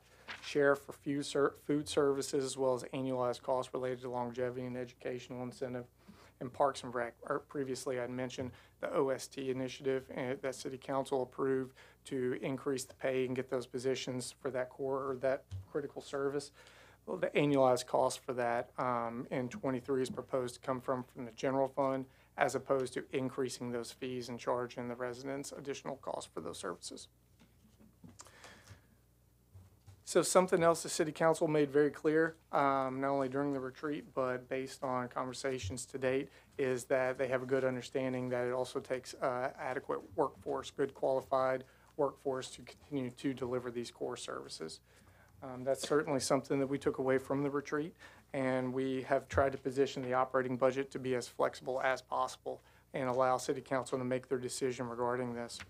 So with the 23 proposed budget is the baseline services that are proposed to remain in place that City Council's previously approved, such as the public safety workforce development and the annualized cost for the educational and longevity pay for public safety departments. The proposed budget does not recommend an increase in terms of employee health care premiums. And also included in the operating budget is a compensation reserve equivalent to $32.8 million. Based on a conversation at the retreat, there was still some conversation going on as City Council wasn't quite certain how to move forward with this. So we have positioned it to where these funds could be redirected as to the will of the body to implement whatever level of compensation or initiative City Council would like to. That could be the equivalent of 32.8 of about 7.5% COLA adjustment within the general fund, or it could be sliced and diced to implement portions of market salary, step plan, certainly not limited to those, but just options for council's consideration. Earlier, I had noted that the operating budget was growing by 110 FTEs between city and schools, and roughly 51 of those being within the city. You can see here on this slide, several of those FTEs are being recommended to be allocated towards public safety departments to maintain critical services. Majority of those being 23 to the Department of EMS. The city's long enjoyed, reaped the benefits of working with the volunteer rescue squads to maintain this critical service, and the city is looking to still continue to provide those services going forward. However, as a result of the pandemic, volunteerism has seen a decline. And as you can see, and they well aware, these are just critical services that we can't have service gap delivery in, as that would mean people's lives are in jeopardy. So the city manager's proposed budget is recommending establishing FTEs within the Department of EMS to continue this critical service. Also, you see that the police department is receiving additional funds for some of the annualized costs related to some of the technology initiatives previously approved by City Council. And also the police department's looking to convert some contracted manpower dollars to part-time FTEs to establish continuity of service related to some detective services. Also receiving FTEs, the fire department for some safety technician positions, and the Commonwealth Attorney's Office is receiving 2 of the 4 requested FTEs related with the workload associated with expanding the body-worn camera program initiative last year and the amount of footage and cases that need to be reviewed with that. The operating budget is also allocating resources to continue to make investments in the business and community support. It's been recommended that with the disparity study, the first one conducted with the city was nearly 5 years ago. To continue the current practices, policies, and procedures, it's recommended the city undergo a second disparity study to ensure that we're still on track and in compliance with our policies. The planning department is, including the proposed budget, is for the planning department to receive additional FTEs to address existing permits and inspection backlogs, mostly related to building code changes. However, it's also the desire to improve the Acela program and some of the other systems within the planning department to allow them to get more technical positions in place to make better data-informed driven decision. Also, and perfect timing, is the FY23 operating budget. It recommends the allocation of additional $450,000 to continue the existing partnership that the cities have with the Virginia Wesleyan, over the last year to continue the workforce development program. Initially, this was stood up through the use of CARES Act funding to meet the demands of the public, and going forward is proposed or requested that additional local funding be put towards this to continue the service going forward. Another area of core critical needs is mental health services within the community. Something that's I find particularly exciting about the proposed FY23 operating budget is occurring within the Department of Human Services.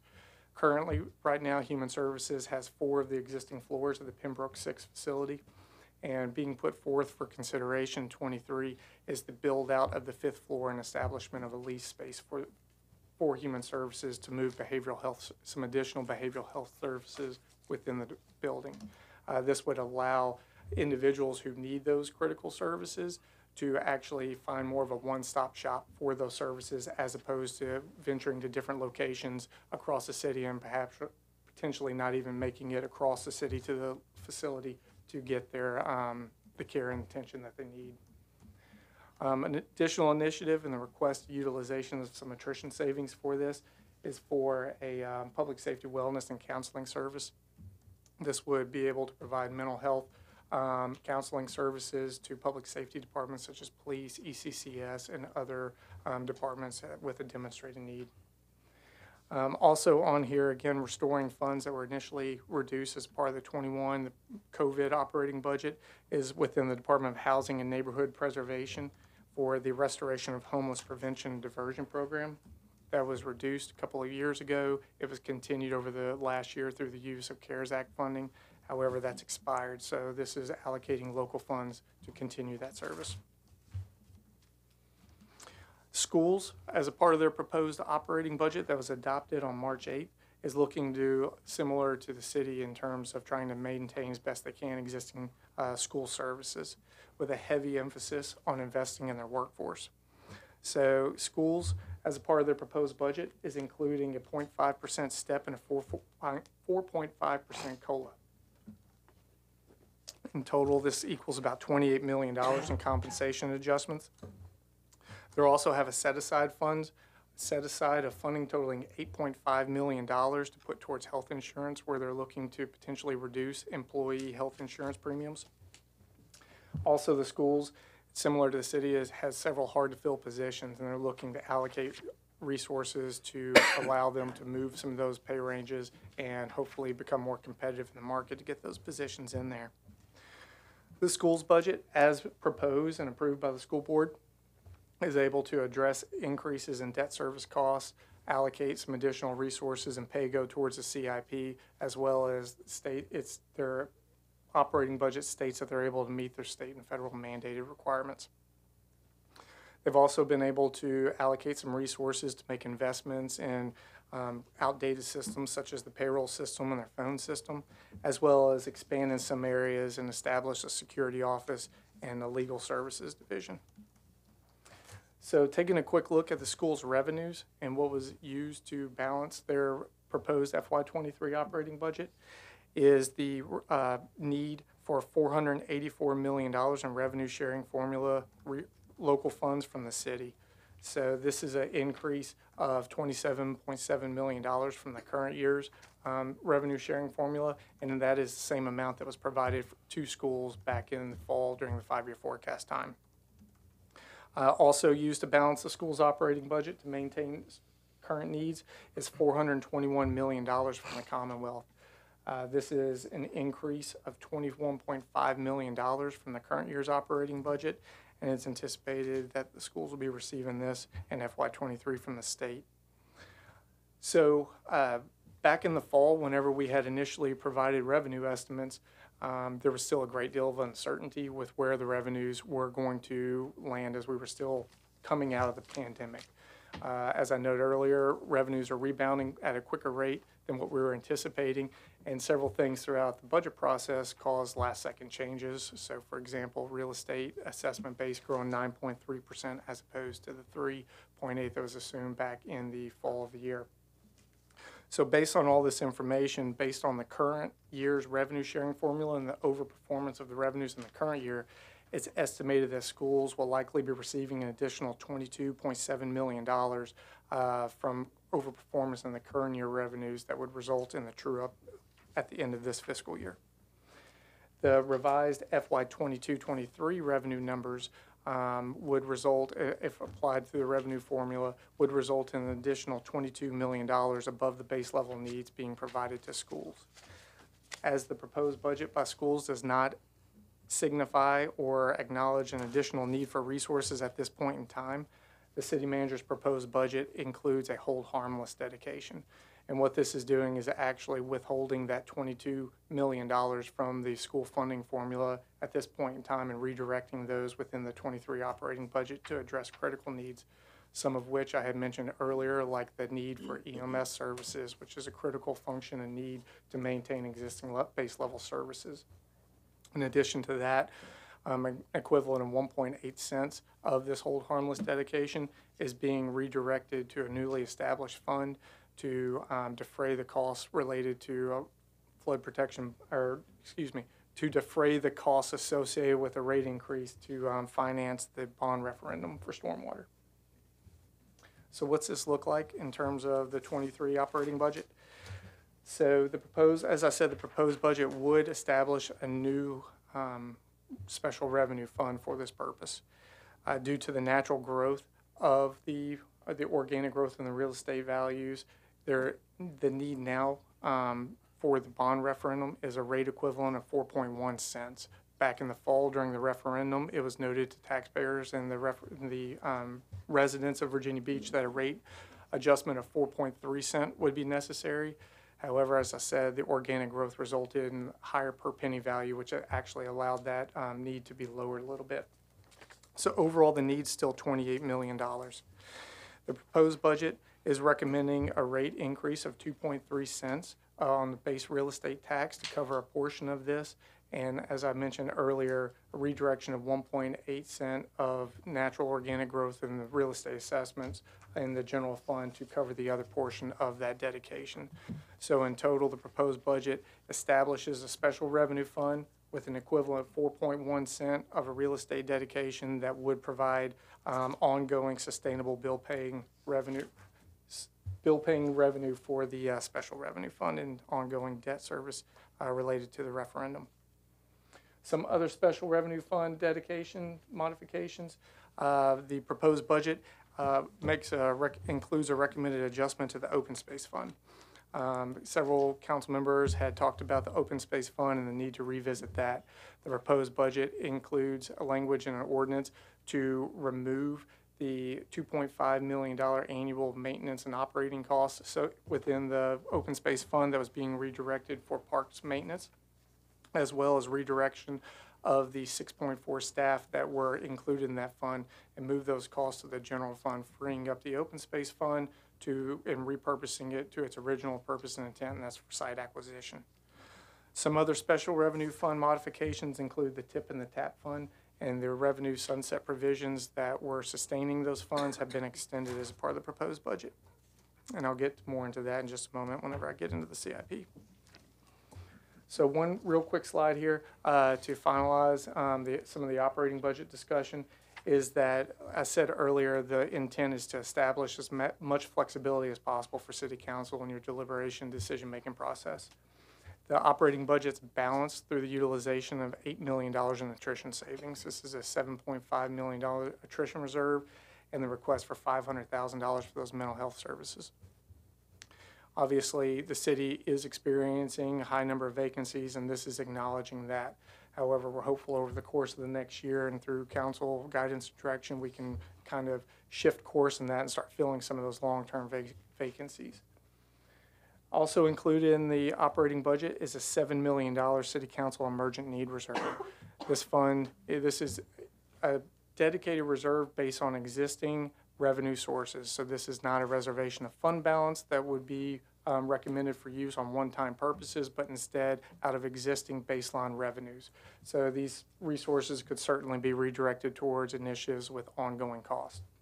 So some for consideration, but certainly not limited to, could be additional reduction in B-poll tax, personal property reductions, which City Council had previously done last Tuesday. However, that would also need to be taken into account and as part of City Council reconciliation as the rate adjustments and the proposed budgets in front of you is not reflective of that yet. Also for consideration could be an additional reduction of the real estate tax. Every 1 cent on the real estate tax reductions equivalent of a reduction of $6.8 million in revenue. Also for consideration, just for information, is 1% compensation increase in the general funds equivalent to $4.3 million. Or City Council could decide to leave those funds as a set aside pending the state decision on the grocery sales tax, and if they're going to decide to hold localities harmless or not. The estimated impact to the city is about $13.1 million. This would be shared via the school funding formula, with school's portion of that loss being $6.1 million and the city's loss being $7 million. So really quickly, I'll move through the CIP so I can maximize council's time for discussion. Here's a quick look at the 6-year CIP program. You can see that the CIP is a $2.9 billion 6-year annual plan.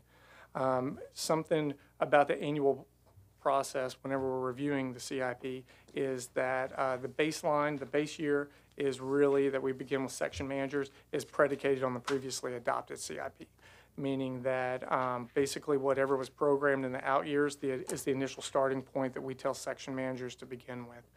Included in that and their out year projection already in the baseline programmed cost is an assumption for inflation and cost increases related to construction. However, in the current environment, construction costs are certainly growing at a rate faster than what they were originally anticipating. So as we're working with section managers throughout the process, they were able to make adjustments in several instances without impacting the timeline and the schedule of projects, either through redirection of the project reserves or through a redirection of resources from other projects that did not negatively impact that project's timeline. So in looking at the CIP, first off, stormwater, top priority for City Council.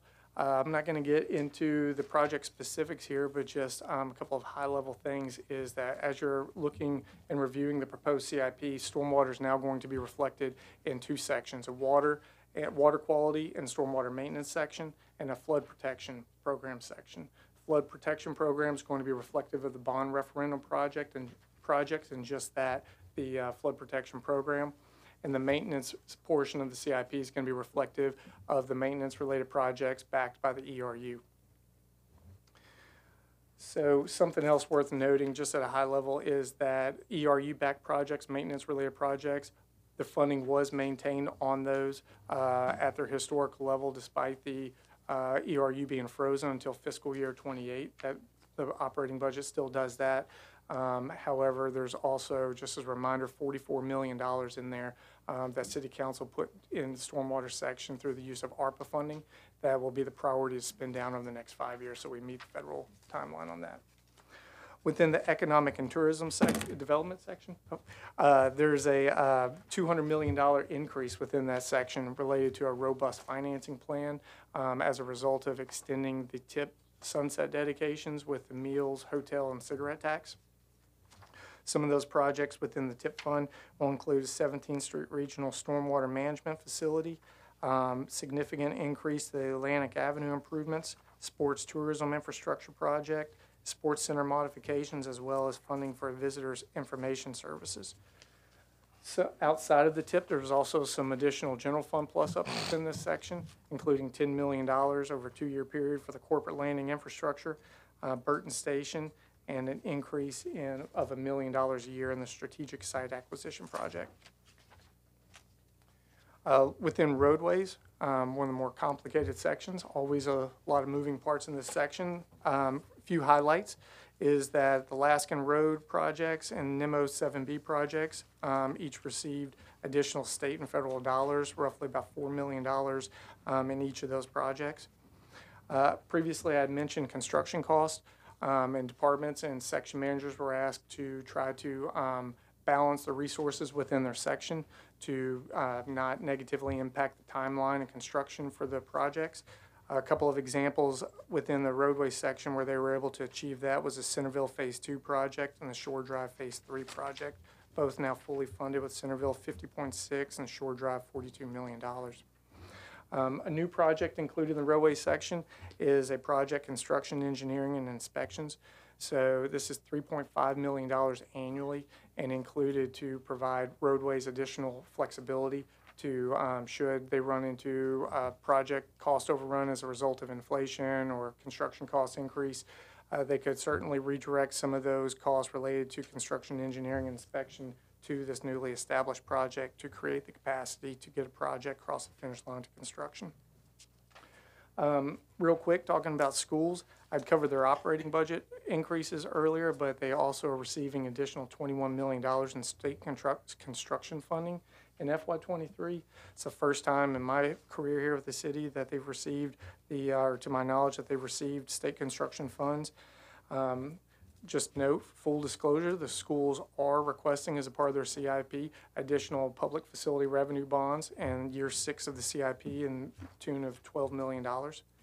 And also, a couple of notable projects fully funded in the school's CIP are the Betty F. Williams and the Princess Anne High School, with Betty F. Williams being $68.4 million and Princess Anne $162 million. Turning quickly to Parks and Rec. Earlier, I had mentioned the redirection and the change of the open space fund to focus back on site acquisition and not so much on parks infrastructure and maintenance initiatives. So the result of that was a need to hold them harmless to program an additional $2.5 million a year. That's being covered through the general fund and the program CIP. So the newly established project to accomplish that is the Parks Development Infrastructure Project. You can see there it totals $21 million. $15 million is being to hold Parks and Rec harmless for the open space swap, and an additional $6 million is programmed over the 6-year period to allow plus up and work down the backlog of the existing maintenance needs, as well as eventually transition to park development in the future years. So one more caveat to that, as I noted earlier, in redirecting and changing the open space and moving the FTEs to the general fund, there was about $1 million in operational costs that the general fund took on at that point in time. And so year 1 of the CIP for this project is actually a little bit less than that. So year 1's about $1 million, and then each year after that's $4 million in the program CIP. Notable projects within the coastal section include Croatan Beach Replenishment Project, as well as funding for the Rudy Inlet Weir replacement. That project totals $4.9 million. Some increases in new projects or existing projects with additional funding needs within the building section. The funding for the correctional center is programmed in the out years of the CIP. That facilities sections of that facility are now near 43 years old and in need of pretty significant renovation and updating and improvements. Also included in the CIP is the Euclid Yard facility. This facility has long been a requested but not funded project in the CIP, and it's been one of the city's top 5 facilities in greatest need of replacement for quite some time as well. Also, notable project is the courthouse escalator replacement. Previously, $4 million was provided for that project due to cost estimates. An additional $6 million was needed for that project and programmed in year 1, so the total cost of that project is now $10 million and is included in the CIP. IT, within the CIP section, received several new initiatives and projects. Majority of them related to human services, to improve document management, child services modernization project, as well as an evidence management system. The city treasurer would certainly be happy with the next 2, the revenue management system sustainment project, as well as a check processing system upgrade, and some public safety initiatives, including a new project for forensic management system and a plus-up of the the public safety enterprise system project, which will allow for interface solution for e-ticketing. Just as a reminder to council and the viewing public that in addition to the local funds that are provided in the CIP, there's also $93.3 million of America Rescue Plan funds that are included within these 4 sections of the CIP, and is a significant plus up from where we were a year ago at this time, or what we would have been able to do without the use of those funds. So turning to revenue real quick, and so having a quick discussion on how all this is going to be funded. So here's a high-level revenue slide, which you can see here the arrow indicates what the change in that revenue is doing based on the proposed budget. So the real estate tax, as discussed previously, there's a proposed rate increase of 2.3 cents, which would increase the real estate tax rate from 99 cents to $1.013 on the tax rate. With personal property, again, I mentioned this earlier, the proposed budget implements the fair market value assessment approach as approved by council, resulting in a tax avoidance of $42.9 million that would have otherwise been considered, I guess, organic growth in revenues based on the assessments and native valuation.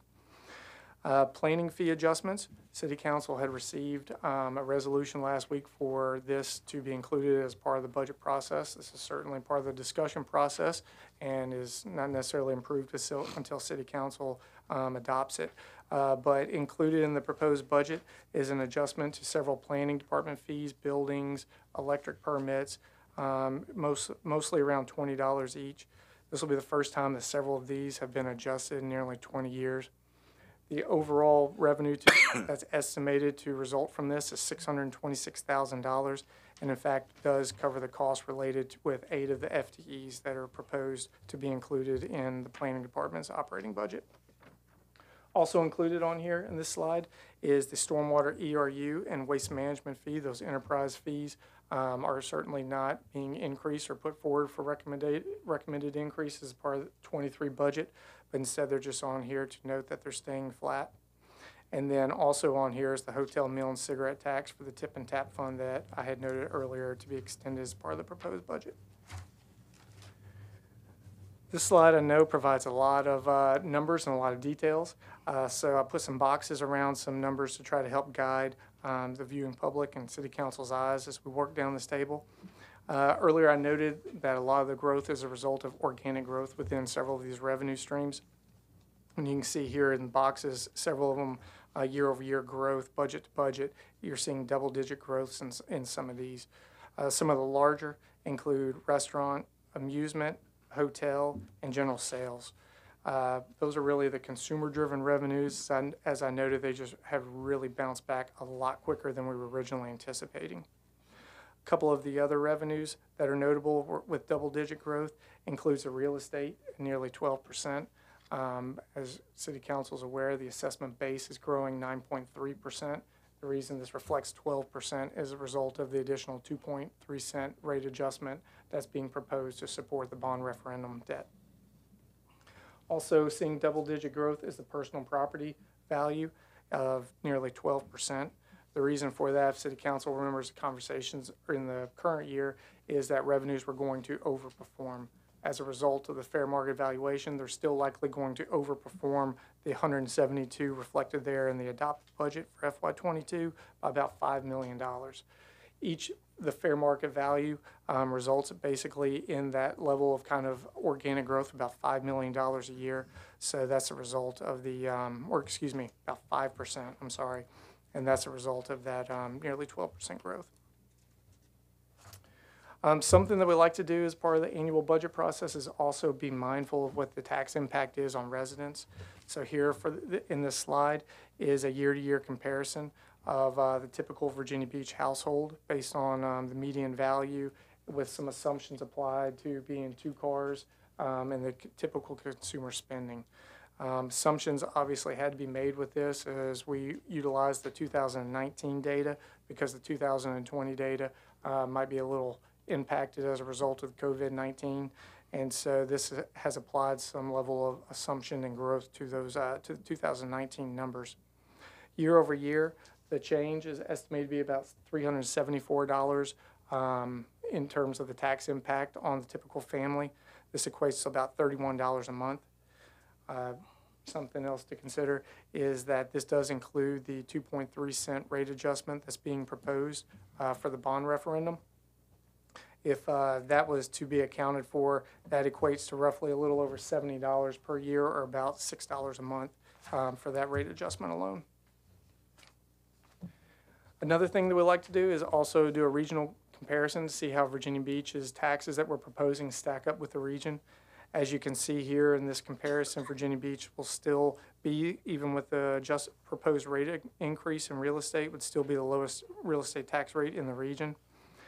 Also, Virginia Beach is the second lowest in terms of cigarette tax and the third lowest in terms of automobile tax. And it's the second lowest when looking at solid waste collection fee because Chesapeake does not charge that as they cover theirs in their real estate tax. So real quick, some closing comments, just as a quick reminder. The budget, again, like I said, is really being proposed and put forth to maintain flexibility as best possible for council to make the best decisions as they see fit going forward in '23. Again, it does utilize about $8 million in attrition savings to balance the budget, with the general fund between the compensation reserve and the emergent need reserve, about $39 million for city council to allocate as they see fit. So some key dates and budget timeline. At the request of council, this budget process is going to be returning back to the pre-pandemic process, to where we're going to be having department heads and CIP section managers come up and present to city council what is included in the proposed budget in much more granular detail than what I've covered here today. So those dates are April 5th, 13th, and April 19th, with April 20th being the first public hearing, 6 p.m. at the Convention Center. On April 26th, additional department budget hearings as well as CIP presentation will occur at the informal workshop, with that night on April 26th an additional public hearing here at City Hall at 6 p.m. The itinerary is for City Council reconciliation workshop to occur on May 3rd, and for the formal adoption of the budget to take place on May 10th. Just a reminder that it's a state a legal requirement that the school's adopted operating budget be in place by May 15th. So this is the timeline that is being put forth for consideration and hopefully adoption of the budget.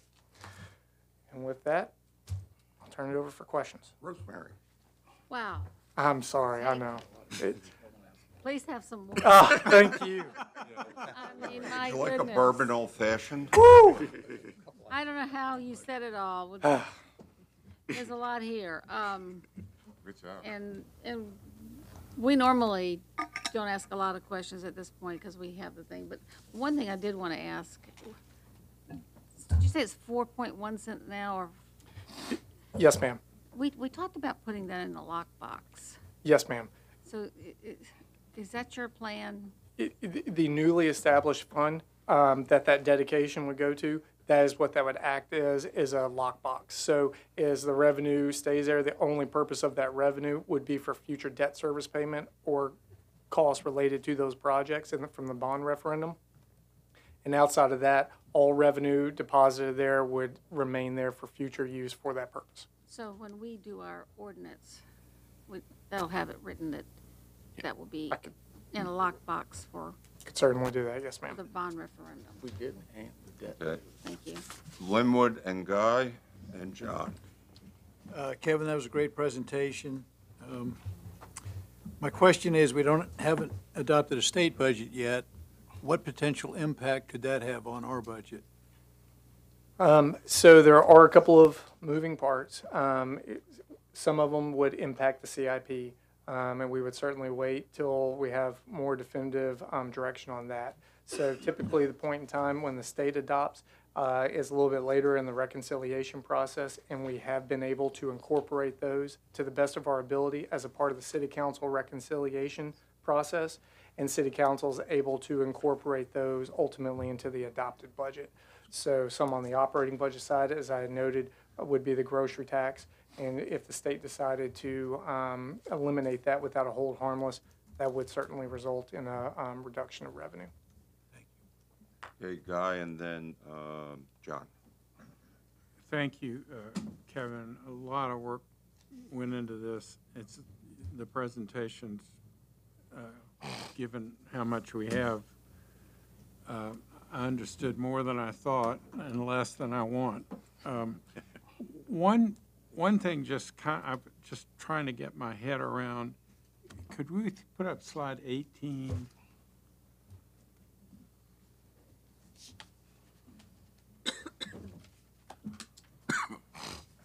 I believe this is where you talked about hold harmless, and I got distracted because I was trying to figure out what you meant. You used hold harmless in a couple of times, and I'm not sure you used them in the same context. Could you explain this slide again, including explain what you mean by hold harmless with regard to this? Absolutely. Councilmember can I back up one more to Sure. slide 14? So, 14. yes, sir. So the last bullet point on there is based on revised revenue estimates as a result of late changes in the process, primarily being driven by the real estate.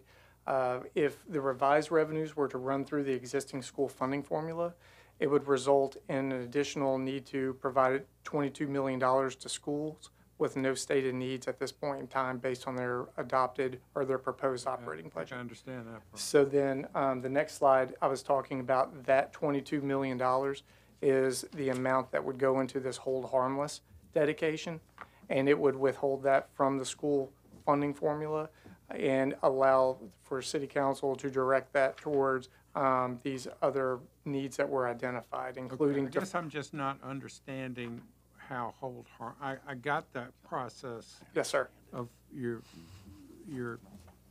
taking 22 million out.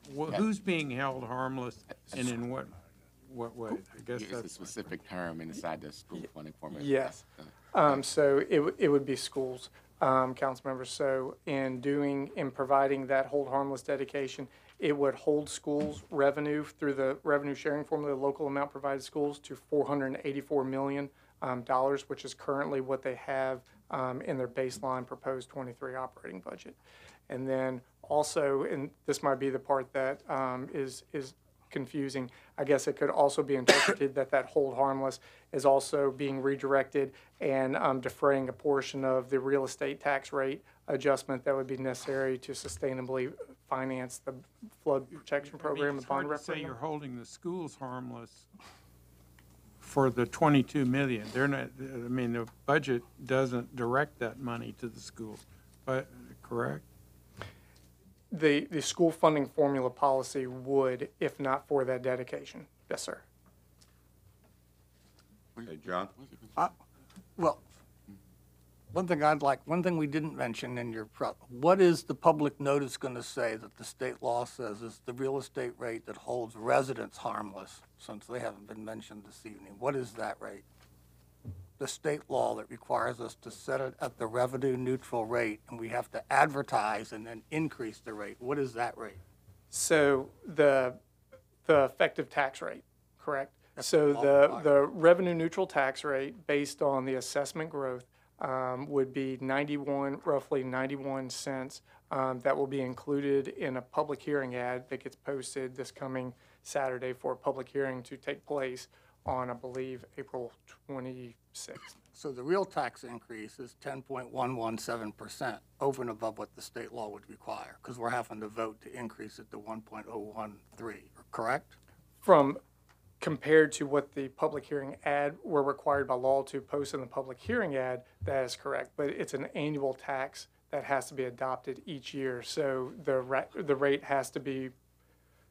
But that law doesn't mean it's just a rate for rate's sake. It's if we take no action, that is the actual rate that goes in place. Well, I think I'm sorry, Councilmember, what I was saying is we're required by law to adopt a real estate tax rate every single year. That's correct. And so that's what, yes. What I want to mention is it actually represents a growth in real estate tax revenue of $70.88 million, which is the difference between 91 cents and 1.013 cents. So we really are having a sufficient increase in taxes. I just want to make sure that people know, that residents know that, and are not being held harmless. Could you go to slide 6, please? Yes, sir.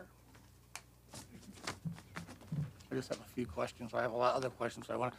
I only want to mention the 5-year forecast. Council members may recall there was a slide slightly like this, and this showed what the median family income was from 2010 through 2019, if my memory serves me correct, and showed that real family income had only gone up per the CPI by 0.5% per year over that 9-year period, which I'm sure if you went out there, it'd even probably be negative. My only point being is that CPI, which also applies here, discounts food and energy, the two biggest discretionary expenses of families. So families' budget line would be below what the city line shows. So families haven't done any better. 50% of our families are worse off today than they were in 2010 or even 2019. So I think we ought to just put those in context. Yes, the city's budget adjusted for inflation, But 50% of our families, in fact, the bottom 80%, if you believe the Treasury Department, have gotten worse. So, I mean, I'm just trying to, when you think about the relative tax burden, I just think that puts that in perspective. Could you go to slide 14?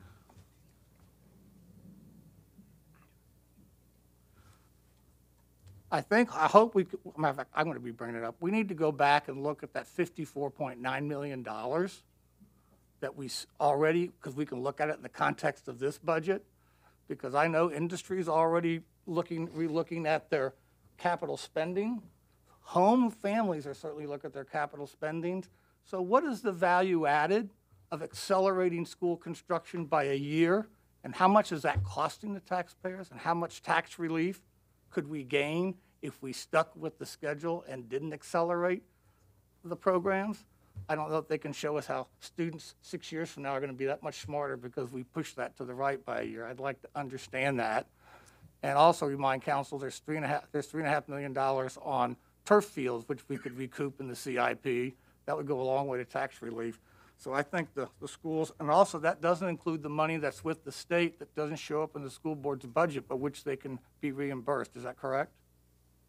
They talked about the tranches of CARE Act money, but it didn't show up in their budget. They had to submit it to the state had to approve it, and they said it really wasn't in their revenue. So that $85 million to $100 million is not in this budget, correct? It is in the budget. It's a part of the schools appropriated, but I believe what they were referring back to in the fall of the year was the redirection or repurposing of some of those funds possibly. Could we get that itemized for us so we can understand that when we're looking at the budget? That would be great. Mm-hmm.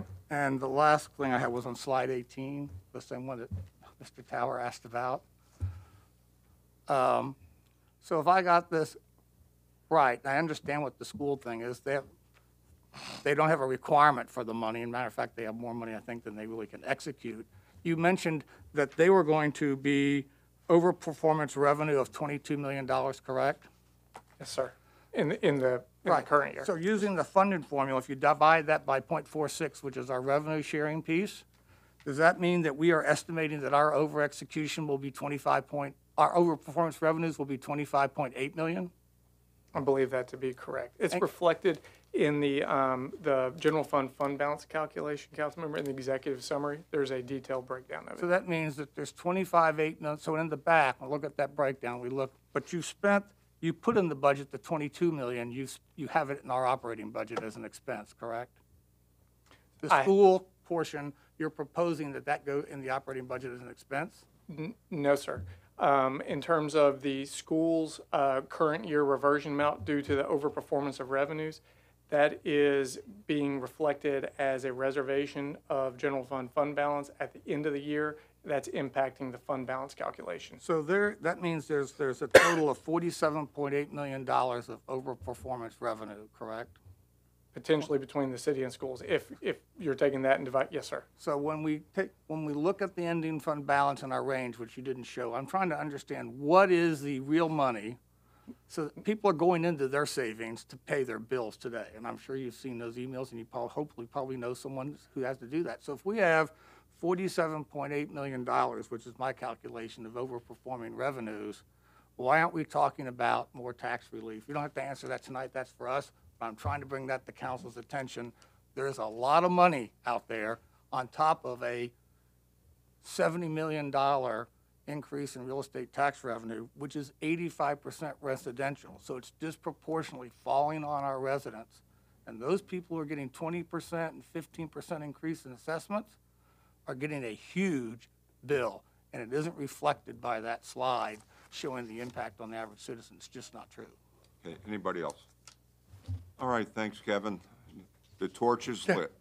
Council, is a lot to fit in one presentation. Departments will be able to do the budget much more service than what I was in this one. You wouldn't mind this one repeating the briefing. highlights, would you? Yeah, absolutely. I'll go through it. Only kidding. Thank you. Hey, thanks a bunch. All right, we're going to move on to a couple council discussion items. And we had, as part of the retreat at the end, we had open dialogue, and a couple of suggestions came up. I'm going to ask the Vice Mayor Wilson to cover A, and then I'll get the ball rolling on Part B. Did everybody get in their packet the council policies? Okay. So there were two there. I'm going to take the latter first. One was the communications sent to all employees. And what this means that individually, we can't send emails to blanket to all employees. It has to either come through the vice mayor or the mayor. If there's something, there's a message. So if there's something somebody wants to send, you have to send it through us. So this is going to be on the agenda, I believe, next week. That's okay with everybody. Does everybody have a copy of that? Because I didn't Not think sure. We've got so many I things. think I was directed to provide that only to you and the mayor. I don't have a copy. That's why I asked if people got copies. Well, from this distance, it looked like something else we got. Okay, do we have copies of this? I'm passing copies down now because I thought you might need them. Yeah, that's why I asked. I apologize for that faux pas. I didn't know Well, if it it was looked in like the package or not. Stack of stuff we got. I mean, they all look alike. Well, that is. Well, we talked about it That's at a lesson the learned. retreat. Yes. The package that went to everyone was the one that had the amendment regarding meeting dates. Oh, yeah. So it's not a very complicated issue. Lewis. Okay, any questions or comments I on think it? Lewis needs to continue to pass it now. We don't have. Yeah, I like to read it. Something stop. Okay. You might as well pass this one down too. That's the other one that's, I guess, gonna be next. Melissa, let's stop with you. Here it is.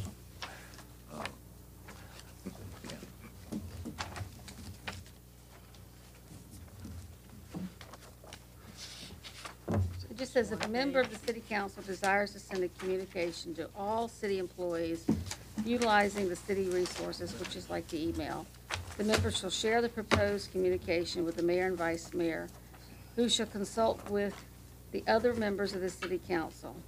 With the consent of the city council, the communication may be sent to all city employees, and it shall be from the mayor or the vice mayor, and it shall be sent on behalf of the entire city council.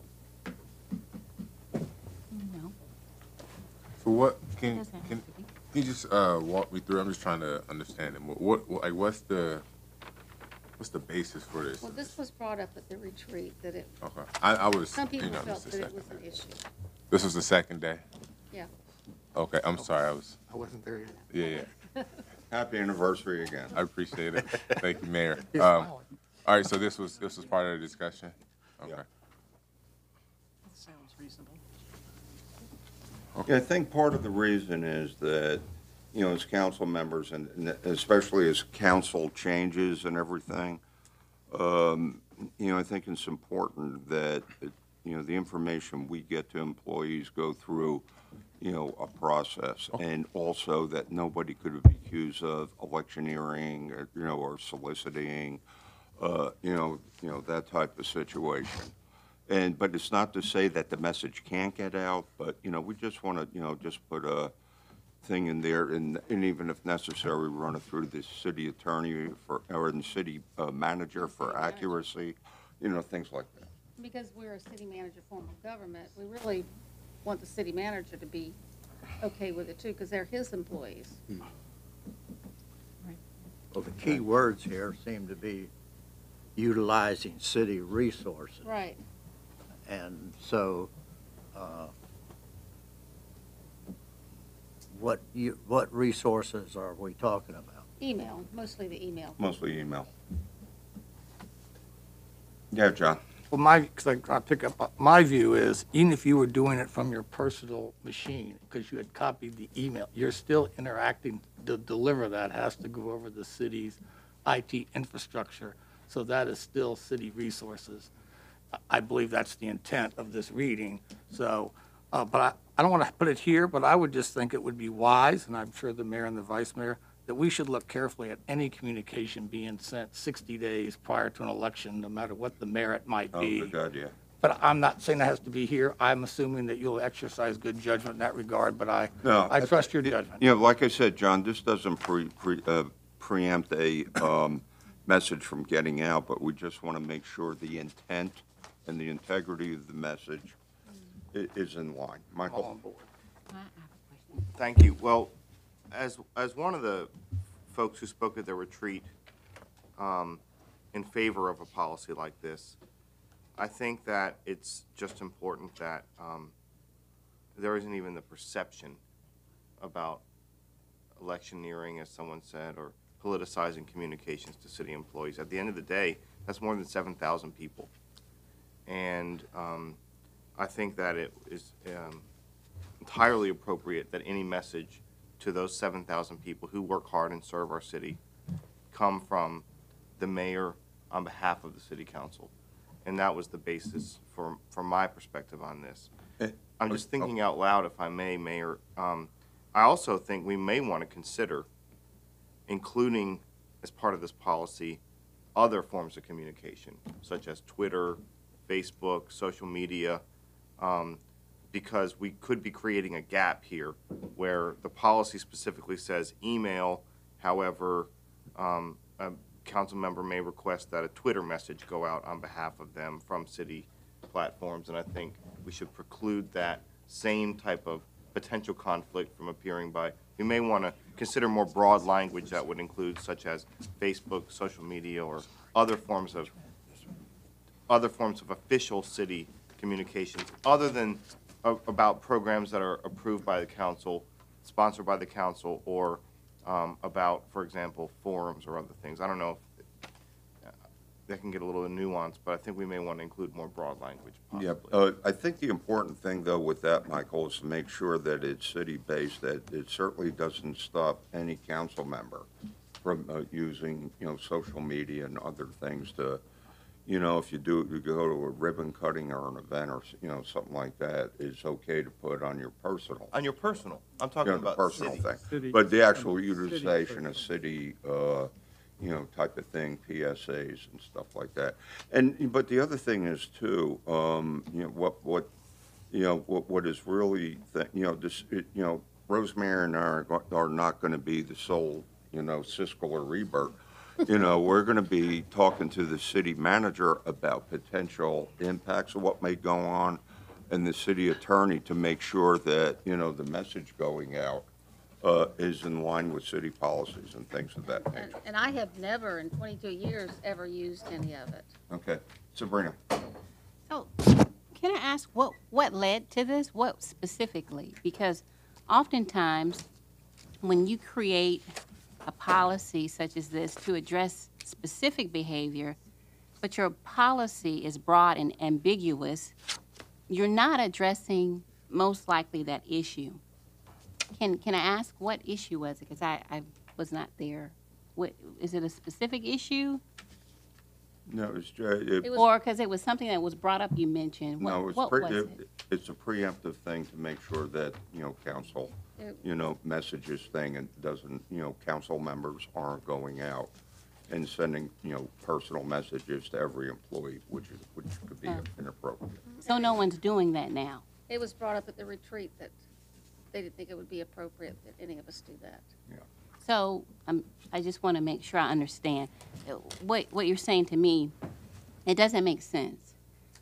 You're saying you're trying to preempt something from happening after all these years, if nothing has happened, why now? It doesn't make sense. Well, we're improving the process. Michael? Well, I'm sorry, Okay. I have another question. My other question is, so does this also include correspondence that goes out of the mayor's office, whoever that may be, the mayor and the vice mayor? Will you be consulting with the body before you're sending out specific communication? But concurrently, depending on the message. Okay, so this applies to the mayor's office and vice mayor? No, that applies to sending group messages to all things. The mayor has to have some latitude in, sending out, correspondence. Okay, that's what we do. But we're talking about mass right here. So let me just make sure I understand.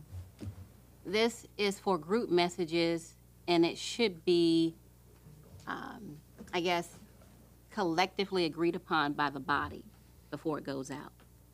if it's a member of council. But if it's a member from the mayor's office or the vice mayor's office, you're not doing that. That's not in consideration. No, a lot of almost every correspondence we get out, council gets a copy of the letter sometimes. Mayor. Okay, oh, yeah, Yeah. Mark, oh, yeah, Michael. Yeah. okay. Okay, Okay. I think how it's written, it's saying that the council member, including I think the mayor as well, would have a conversation with council before they send a message to all city employees. Yeah, this is strictly for all the employees. And I would also, if I might, I would also add that although in the purpose and need, it specifically mentions letters or emails, in the active paragraph, it says, any member of city council, which I would agree with Mr. Duhaney, applies to the mayor and the vice mayor, and it's a communication to all city employees using city resources. That would include any of the city's social media platforms. Then it has to go to the mayor. Okay, Michael? And the vice mayor. Well, I'll speak directly to the question that was posed by Ms. Wooten, because there is a council member who is sending messages that way. And I've received complaints about it from city staff. And it also, I think, puts us as colleagues, as a body, in an uncomfortable situation. For example, there have been messages which are very, I'm sure, well-intentioned. Happy holidays, memorializing the events that occurred on May 31st from individual members of city council to the entire city staff.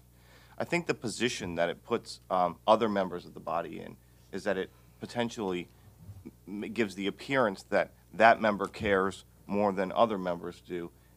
And I don't think the city staff needs to be subjected to 11 individual messages about holidays, about specific anniversary events that are very traumatic.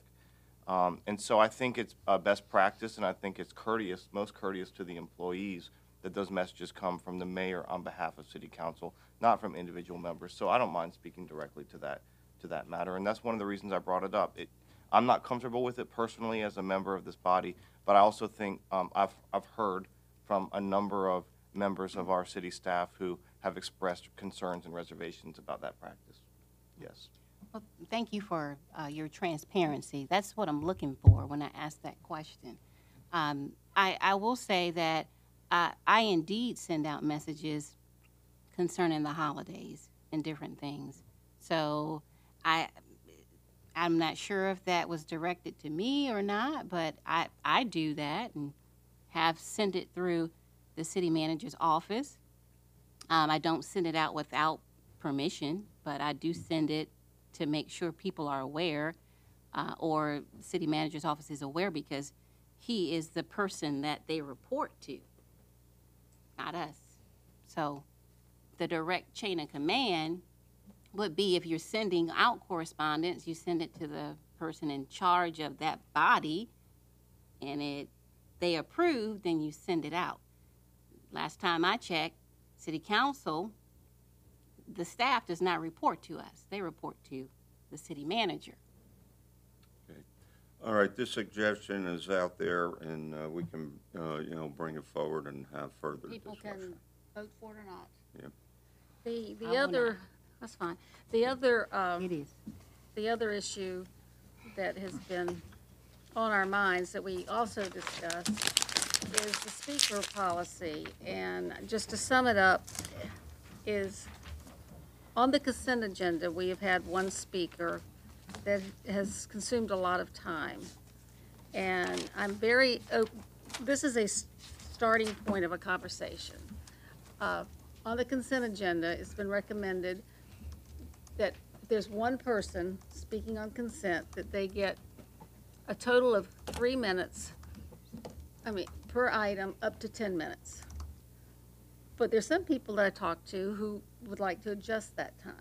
So I'm very open to adjusting that time. So whatever this body would like to do to adjust that time, that's fine with me. So I open the floor for what the body would like to do. Yes. Well, I'd like to open up, excuse me, in two dimensions. One, I'm in favor of 5 minutes myself, but I could support 10, but I'm in favor of 5. But I think more important than the time, since we're talking about now changing a policy that affects the people that we work for, I think we should have, just like we would on a big issue, we should have a public hearing and then have a vote later. I'm not willing to vote next Tuesday without having what we've agreed out for the public comment, allowing them to comment, and then have a vote later. I think we've dealt with the issue for a number of years. I'm just trying to give you both. that's a I'm just good trying to give idea, you John. both because I think that's the people that we work for deserve, have a right to tell us that we've either lost our minds or they think they agree with this. But I would favor even 5. And then this body, if we hear something that we think, and I know this body has done it many times, that we think merits being pulled off the agenda before we vote, we would. But I think that people that have a big issue can get it addressed in that time frame, and we can get on with the other business. So I would favor 5. So we could do a public hearing. Is everybody else okay with 5 minutes? I would say 7 minutes, just because I like Well- the numbers. Yeah, time to make by it. Well, also, Linwood said 6 because. 7 minutes, I because think 7 3 and minutes 3. is good. I like John's better. But Linwood said 6 because of 3 minutes and 3 minutes. How about a compromise? You just I'm pick, open to anything. pick a number, and we hear from the public, we can always adjust. There we go. I'm sorry, so I need to say one thing. So in this room, we're a little, our technology is for 3 and 10 minutes here. In the new city hall, that will be different. But just so you know, our lights, that's all that they are allotted for, are 3 and 10 minutes. So 6 makes sense then. I just wanted to make sure you were aware for this building So alone. you could do 2 3 minutes. 3 and 10 Yeah. makes sense. Right. And we could do anything. I can get chimes again if you'd like. Get the times in the stopwatch. What? All right, well, we need, let's see if we can put something in writing. Yeah, but the 71-year-old, hearing impaired veteran that was around jet aircraft in his misspent youth, what could I tell you? Well, you want to go around the table and start with Linwood? What do Yeah, you what do you want? think? Oh, Six. 6. Oh, this is good. This will be good. Michael? I'm fine with 6. What- Aye. oh, I'm sorry, I don't understand the question. We're- Is this the cumulative limit or the On individual single limit? item, 5, 6, or 7, or 10? For consent agenda. No, For his consent question We're is, sticking with 3, basically. The cumulative level would be Cumulative, either 6, 5, 6, 7, or 10. well, I reject 7 What ab- for the reasons proffered by the clerk. But I can live with 6, 9, or 10. Mr. Mayor? yeah. I the Aaron. 3 I'll and be Mr. Tower just for a second. I just like, because, this ordinance is going to be in effect when we go into a new building. So don't limit yourself just to those numbers. You could pick 8. We can change. I'm just saying. You I could am- choose 8. I am indifferent as long as it's a reasonable time limit. I Okay. don't, and I consider any You're of neutral those right now. reasonable. You're I neutral. am, yes. Sabrina? No comment right now. Okay, I'll go with 6. I'll go with 6. 6 is fine. Now, what we're saying is that any one person I'll go with 6. speaking on a consent agenda would have a maximum of this amount Correct. for all of the items on the consent agenda. When we have one speaker on consent. But I mean, I think the whole idea of the consent agenda is it's not something that we've got speakers on, or it wouldn't be on the consent Right. agenda. So this is just for the consent agenda. One single Well, I item. like 5 minutes, but I'll go with 6. I'm with Barbara, but 6 works for This the is like the machine. old Paris Peace Table back in the The day. machine does 6, so I'm 6. Rocky.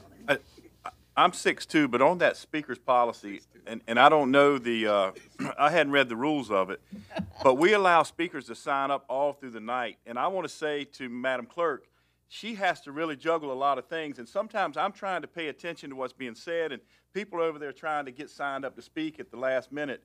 So if we're going to get a policy in place, let's make it all encompassing and fix the sign up and say you have to sign up by X amount of time, because they're constantly coming up.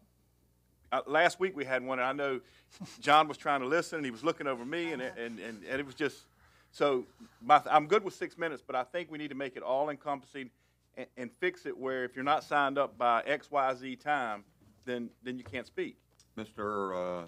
Attorney, is that? You can do it. It's legally permissible, and a lot of jurisdictions do it, but you have never. So, can I, well, I've got the chair. Defer that discussion. I do want to point out that there are two other changes in the policy that was handed out to you that are, in my view, just housekeeping, but when you see them, I want you to know what they are. The mayor has read now for more than 2 years a statement that says anybody who's not speaking except as to a planning item gets 3 minutes.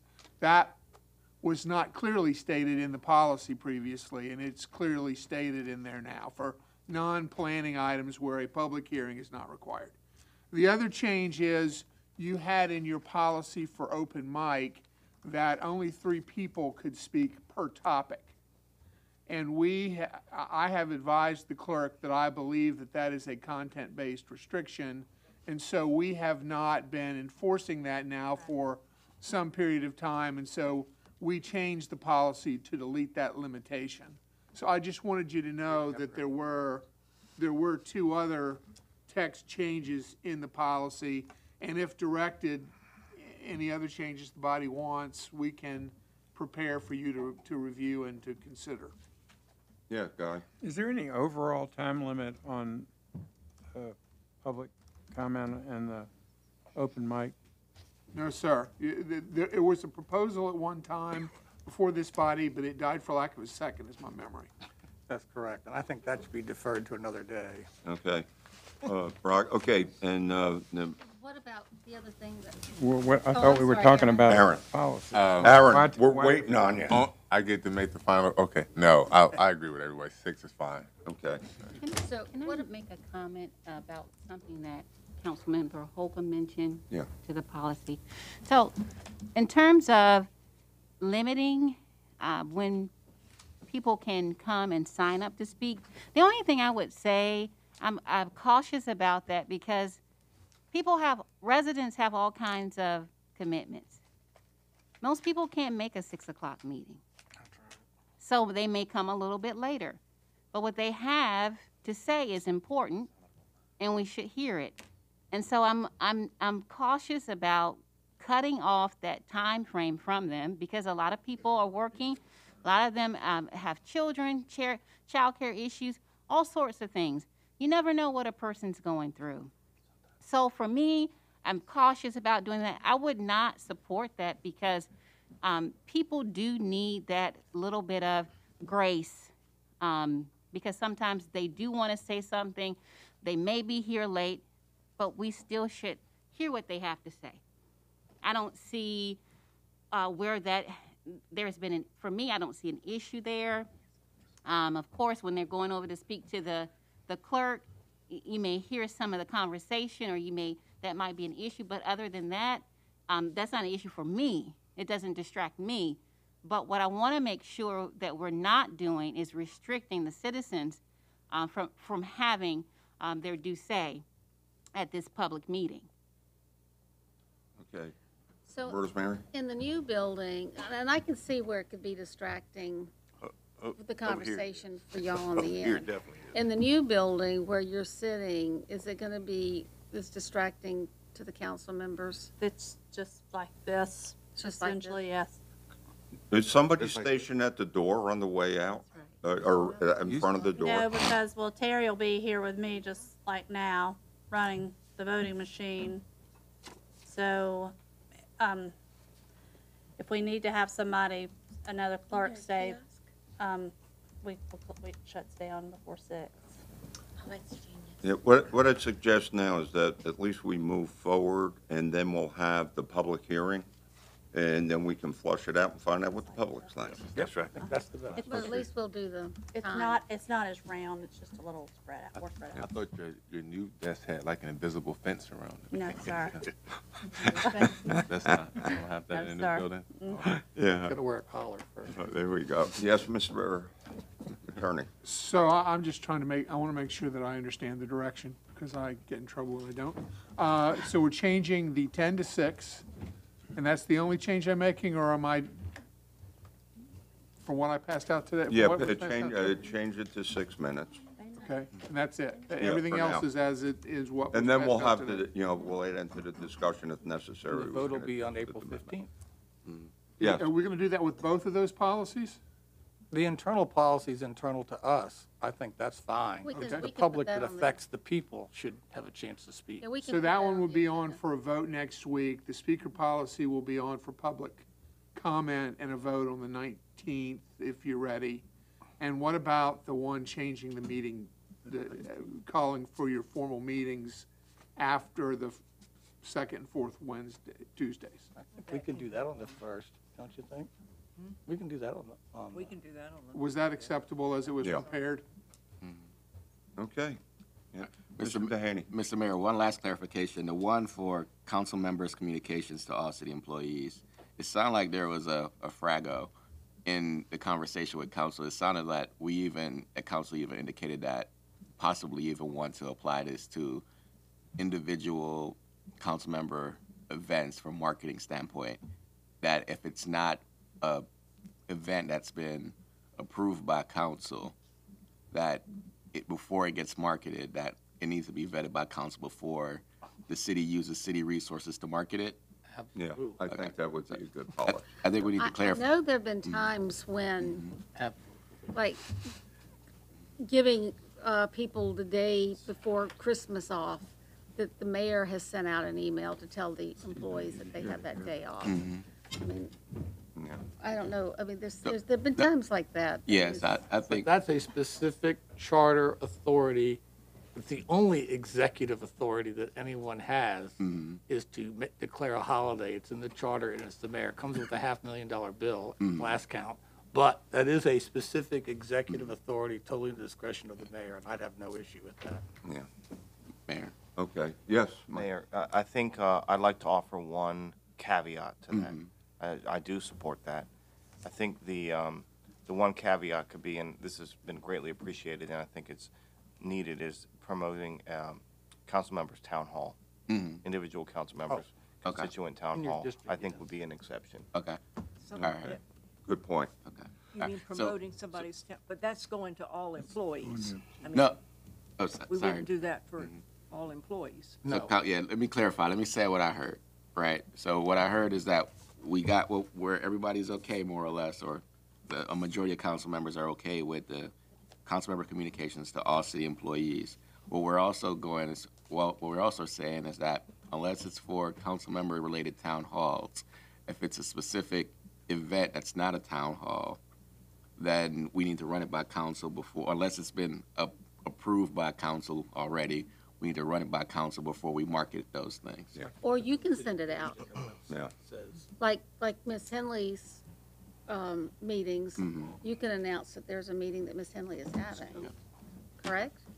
Well, that's how it really works today. That's like the city Yeah. day and all those places. Okay, wait a They minute. never do, but that's all right. I'd love to have it. Yeah, Mark?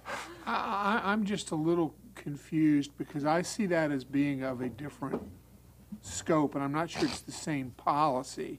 This is talking about communications to all employees. Yeah. What the manager is addressing is a communication to the public more broadly. So we can draft that, but I would suggest that's a separate, Yeah, I think Yeah, that's policy. a separate item. You're right, Mark, that is separate. Yeah, so we'll just would keep you the like us to original go ahead and intent prepare intact. that and? Do you want us to draft that? I don't know. Not right now. Not Yeah, right now. we don't need a I don't policy. think so. Nothing's broken. Does council agree like that? Yeah, not right now, let's just handle this for now. Okay. All right, I good. think we should do, I mean, my personal view is that we should knock this out together, but if that's not supported by majority on council. I agree with Mr. Burley. We got other things. Okay, moving on to the final item. If you don't mind, I'm going to kind of set the table on this for a few minutes because I'm going to take some responsibilities, probably the responsibility, for the time it took to get this to this conversation, and explain to you from my vision about some of the complications and barriers and things that we had there. After the tragic death of George Floyd, we reconvened the African American Roundtable, and then we had a civil unrest.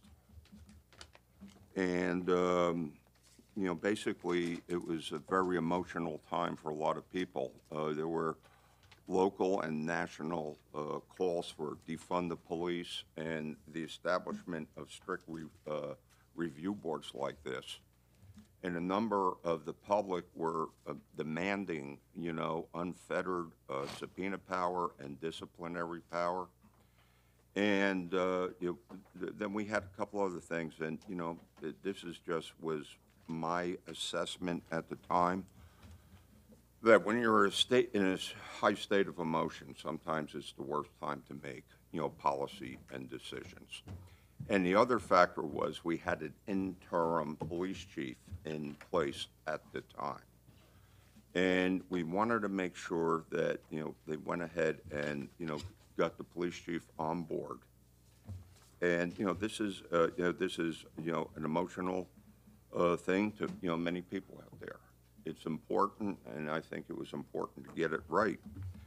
And, one of the things, and, I'm just going to say this as a focus group of one, during the summer, especially after George Floyd, our police department was demoralized quite a bit.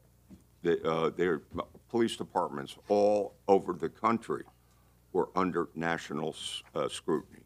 Defund the police, take away their sovereign immunity, and in many ways it was a national thing going on to to vilify police. And and the thing is, I am, as we are, very proud of our police department. They do magnificent work under extraordinary conditions. And when you look into our use of force policy, we have one of the strictest policies, going in terms of generating an excessive use report. For instance, if a police officer touches somebody's wrist putting on handcuffs, a report is generated to that effect. And even in spite of this high scrutiny, our numbers have been relatively low. Now, is it to say that all police departments are, 100% folks that are in compliance, there's no bad apples? I can tell you that within physical therapy, I can tell you all of us in our professions know that there are certain people that should not be there. But that being said, and moving forward and, getting it right, and, we did have a study team that come in and came back with some recommendations. But once again, I think, number one, I don't think my personal thing I'm going to recommend to the council is that we, first of all, place this under the jurisdiction of the city manager, okay? I have 100% confidence in his ability, and, I think organizationally, because of some of the other recommendations I'm going to make. And the other thing is, I don't think at this point in time that we have the volume of, the complaints and things that justify a full-time equivalent, position. As we go forward and look at the problem that we are creating generically, when we look at violence, and, once again, it's highlighted right now in the paper the last couple of days, outbreaks all over the place. The problem, we need a strong, independent citizen review board, but we also need strategies in place that address the problems that cause the violence, that cause police to react. And, there's a couple other things that, manager and I discussed was, having one person be encompassing over a couple departments or entities that would justify a full-time position. For instance, this person could be over Human Rights Commission also. It could be also over the Minority Business Council. And then we also are established and really getting rolling with the IDEA Commission, inclusion, diversity, equity, and accessibility. And part of our main thrust that we're going to be doing after a couple of, breaks is not only, we're not going to be involved with an independent review board at all. I think the most important word in there is independent, that they have to be allowed to function independently. But once again, we're going to be providing those resources, and we're going to be focused right off the bat on the mental health aspects of the problem, getting into the families, helping people that were incarcerated when they get out to make a transition. We're going to be looking at workforce development, affordable housing, physical health, and a few other things, and everybody's going to be we divvied up some of the responsibilities. We're going to be leveraging, and right now we have a tremendous faith-based community out there. I often say that the strength of Virginia Beach, one of them is that we're a faith-based community of many faiths, and it's the glue that holds us together.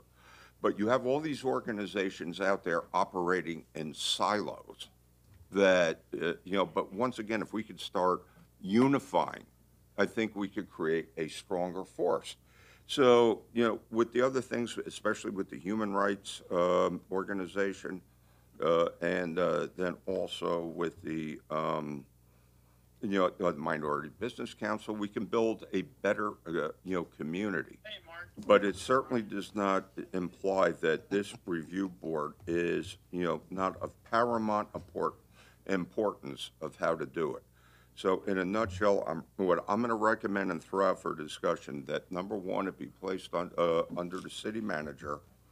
And once again, until such time, if there is ever necessary, the ability, the need to expand it to a FTE, a full FTE position, that it also becomes the overseer or the umbrella that it looks at other areas that would work in coordination to solve a lot of the problems that our city has. And then the question is, do we what comes first, the chicken or the egg? Do we hire the person first, or do we start the selection process, knowing that they have to go through training and things like that, and maybe also be involved in the decision process? But when push comes to shove, yes, I will take the responsibility for, the delay. But in retrospect, having that study group, I really think turned out to be most effective. Rosemary and then Sabrina. Bobby, that was really well said. I think the first decision that we need to make today is it okay to start taking applications with their talent bank form? This is going to be probably at least a 6-month process to get this thing up and going, because we've got to make the application available, get them back in. They're going to have, the interview team's going to have to go through them and interview them and come back to the council with recommendations. I think that we should select this board first, and then the board members can be part of the selection of the board coordinator. Maybe not totally hire them, but Input.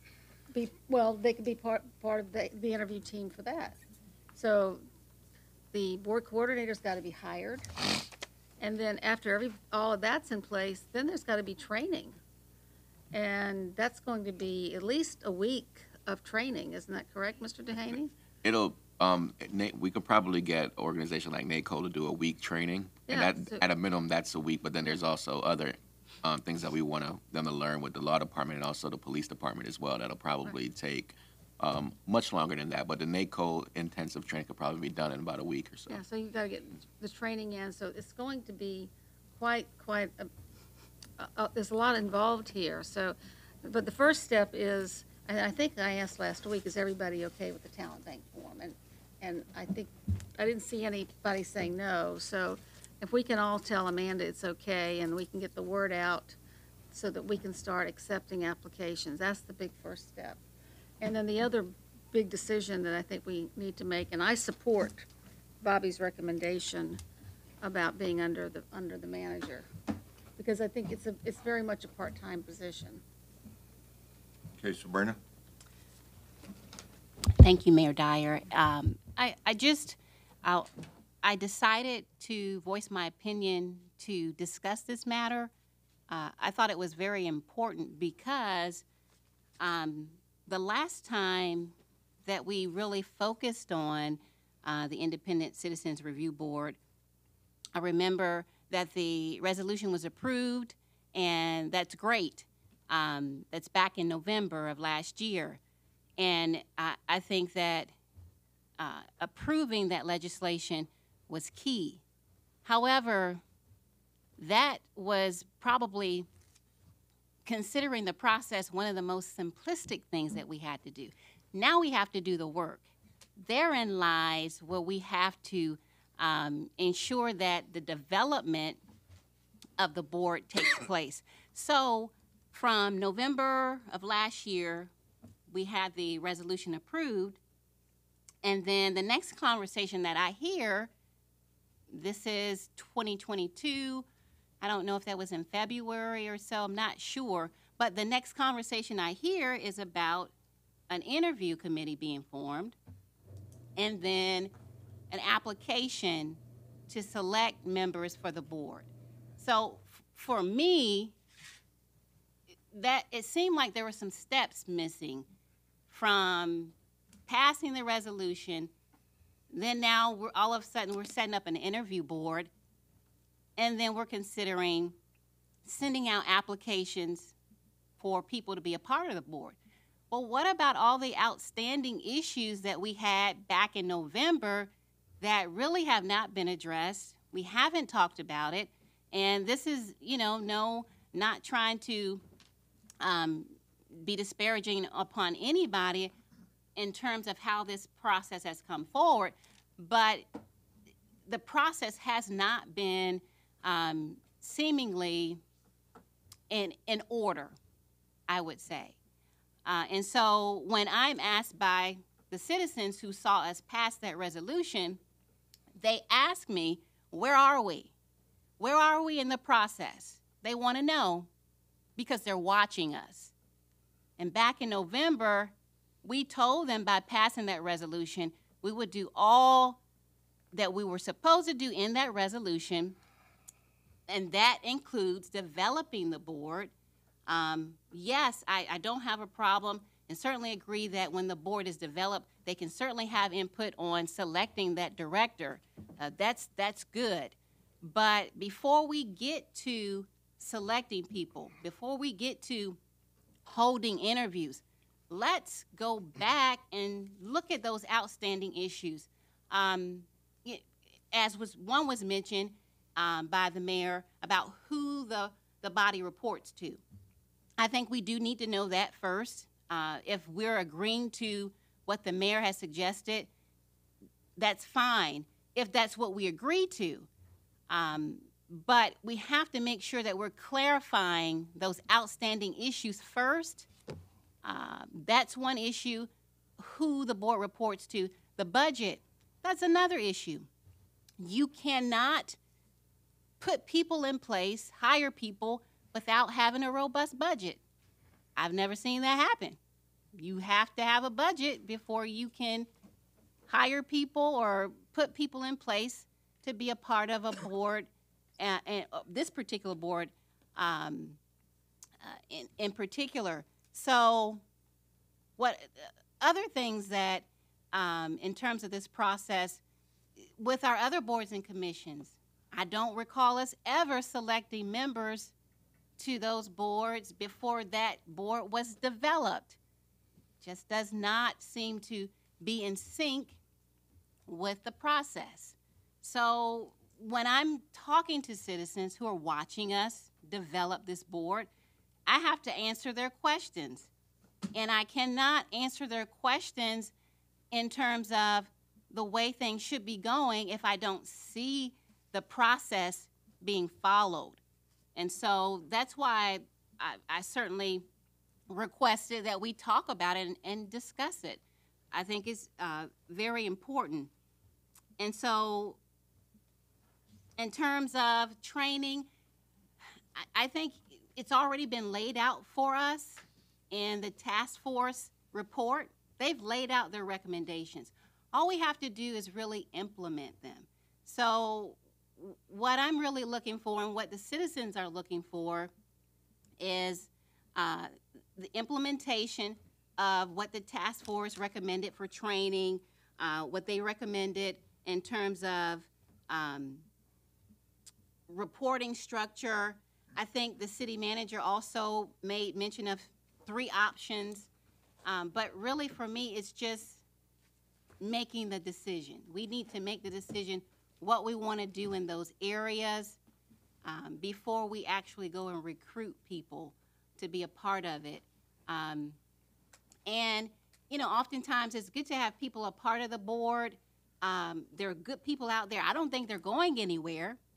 I don't think, you know, after there's going to be an issue with people who want to be a part of the board, that they're not going to be available while we put these critical pieces of infrastructure in place. We're building a foundation. If the foundation isn't set, if you don't solidify the foundation, you're going to have some cracks. You're going to have some issues. So I think it's so important. Set it up right. Set up the foundation properly so that later on we're not having cracks, we're not having issues, we're not having dissension from the public. Again, they're watching us. They're asking questions, and they expect us to do what we said we would do when we passed the resolution back in November. And so that's really my comments, is the process. If we could just make those decisions, build that infrastructure and that foundation for this critical board, because as was mentioned previously, when things start happening with the boycotts and the murder of George Floyd, we had the discussion way back then, and was mentioned that what if something happens? Well, what if something happens in the interim and the board is not set up properly? There will again be an outcry from the community asking, why didn't you do the right thing and set it up the right way? That's all that I'm looking for. That's all the community's looking for. And so I think it behooves us to really set this board up in the proper way, and solidify the foundation, the infrastructure, before we start soliciting people to be on something that we have not fully developed. Just does not seem the proper protocol, the proper procedure. Thank you. Thank you, John. Well, I support the application. I support us go out and recruiting and getting people, I shouldn't say recruiting, getting people to put their names in nomination and following through with a panel screening process which comes back before the whole board. On that, I'm all in sync, and I appreciate the mayor taking responsibility a little bit behind the power cord, but I think all of us share in that accountability, quite frankly. So I wouldn't take all that burden on yourself, Mr. Mayor. But it is true, it is us. Now, relative to what you report to, I have a different experience from many people. I think many people may not be familiar with the Inspector General's office, which are statutory members. They do stay within the executive branch, but they give their reports and findings in parallel to the members of Congress at the same time. We can recall back in the days of our former city manager and a police officer engagement on North Great Neck Road that in fact he is the senior law enforcement officer, despite what some other things say, but we found that out. And that was a lesson learned from that experience. But since he is in the chain of command line management, I find a concern about how do you assure the independence. I understand why we don't want to report to us, per se. That's 11 people. That's kind of crazy. Bad enough on the city manager, right? But there's got to be something. So how do you mitigate that alignment? You can mitigate it in 2 ways. I do not believe the employee who supports the board should be a city employee. I think there's merit promotions are going to want to get in. I think that person should serve at the pleasure of the board. How we decide that's done should serve at the pleasure of the board. I think the board should have its own legal law attorney, and maybe the law office that bids and gets the contract provides the board support as part of that larger service contract. I believe if we're saying independent is what we want and objectivity, you can't achieve that if the board isn't truly in control of who they get legal advice from and what member of the General Assembly would say, I want my assistant that supports me to be picked by the governor's office? I don't think that would probably go over well. In fact, that's not how it works. I think this board, if we want it to be independent, should be resourced to secure their own legal services so there's not a conflict of interest. And we can use that same body to support the level of labor they require. We don't take on the responsibility. We keep it clean as we want to be, still reports to the city manager their results. I can live with, but we've got to create within that framework true independence, and having it being a city employee, I just don't think we're going to get there, because it's always going to be creating that doubt as to where the loyalty of the board, the person working for the board, is it with the city where they're an employee? I've been in these environments. I'm not just speaking from hypothetical. This is difficult, or it's the board. So my recommendation, I will support the will of the majority, but my recommendation is I'm willing to accept working for the manager, but I do believe they should hire their own person through a service contract with attorney, whatever, and that they serve at the will of that board to create the objectivity, I think, that, I won't say the community because I'm not sure who that is, but to serve and discount any appearance that the board isn't objective and can't come to their own conclusions. Okay, anybody else at this point? You know, if I could just make a couple comments and then we'll throw it out, for direction. Yes, it took a while, but let's remember that we had a review commission up and running for a long time, and we were one of the few cities that did it. But I will be the first to tell you that it had a lot of, cracks in that structure and was in need of improvement. So what I'm suggesting is that we at least start taking the initial steps. And, right now, I can kind of concur with having independent counsel for them. That wouldn't be a problem. That would give the public a sense of it. But at least to get things rolling. But once again, as I said, once we get to the point, we have to have the fungibility, John, to make sure that, if the role expands for any reason, by the volume and what we're doing, we can certainly readdress and go in that direction. Okay, but if it's okay with the council now, how about the first thing that we start appointing right now? Is anybody against that? Sending out making the talent bank form available to anybody. It's transparent. Anybody can apply that lives in the city of Virginia Beach. Meets those Okay. requirements. Okay. Sabrina. I've mentioned several times I'm against it. I just said that I'm against it. You need to build the infrastructure. You need to solidify the foundation first. And I'm going to say here, I have to leave early because I have a family commitment. This is not the first time I've said that. I'm not in favor of sending out a talent bank application, selecting or asking for people to be a part of something we haven't developed. That's not the right process. Guys, have a good evening. Thank you. Okay, anybody else? But once again, should we start at least building the team? Once again, let me reiterate, we already have an existing, we have an existing structure that needs major repair. So this would function as an improvement. Aaron? And we have a policy. Yeah. I understand that. I guess my concern is, and I know we're getting into the budget, just got the budget today. Have we assigned or even got into the bar part of what it would take for this body to be able to do its work? We're talking about separate counsel, them hiring a full-time employee. Do we know what that number even looks like?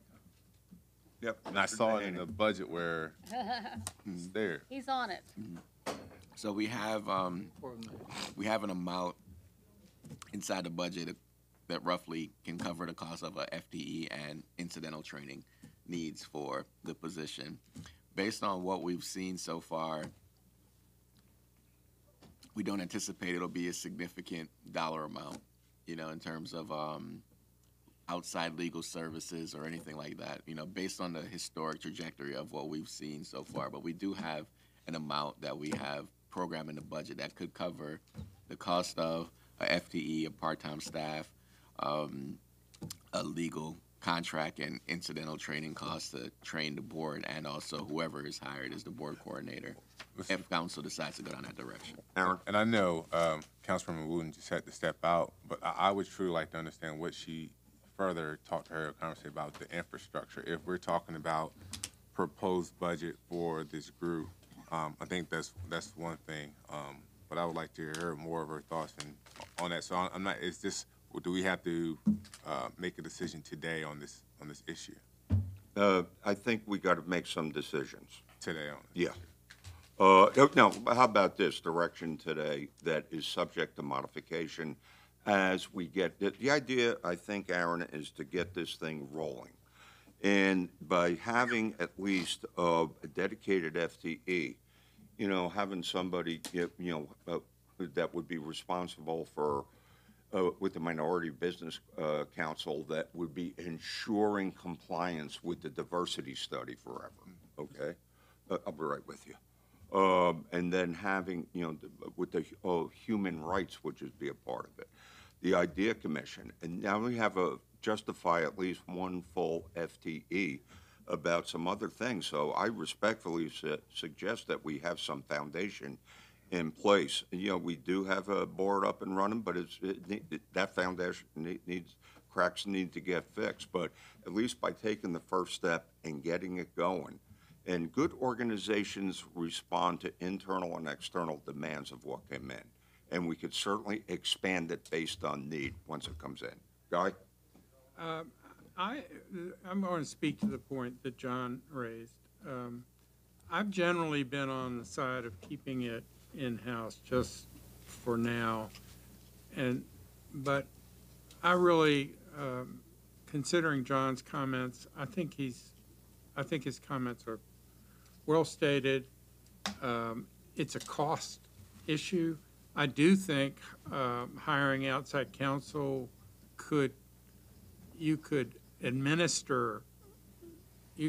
they could handle administering the commission as well as doing pure legal consultation also. They do that for a number of law firms, do that for plenty of situations. They do that for associations and municipalities all the time. So I don't think it's a clear and easy decision, but I just wanted to make, for the record, I wanted to say I think John's convinced me on that point, that would be the better course of action. Ms. Barbara? It's been a while, but how many cases does the review board hear in a year? It varies. It's hard for me to recall off the top of my head. I can't recall a time when they saw more than 11, and then sometimes they may get 11 and decide that they don't actually meet the requirements to actually be heard by the board, right? But we sent a report out previously, but I can get some information back out to you. I know we've seen reports, and I think maybe it may have increased with all of this attention. So, but I mean, if we're going to be talking about what kind of employee is needed, we have to know the workload. Mm-hmm. And from the past, I think the workload has been, thankfully, very small. And so I think we really have to have that information when we know just what we're talking about. But I think that... Folks in the gallery, could we be respectful? Thank you. I'm sorry, I wasn't looking. Maybe I missed something. I think we go back to the report of that group that looked at this, and maybe that's what we all need to review. But I think they looked at the whole gamut, and I mean, we don't want to, I mean, a full-time employee who's sitting around not doing anything is what that we would like if we don't want the board to have a lot, but that wouldn't be being responsible from our standpoint in hiring somebody. So I think we really have to we need to know what we're looking at. Yeah. We shared the information before. We can share it again. Please. But I'll be Okay, yeah, surprised. but the other thing is we could have, if this council thing, we could have another follow-up conversation on this once we get some more stuff. Okay. So folks can be more comfortable. Yes.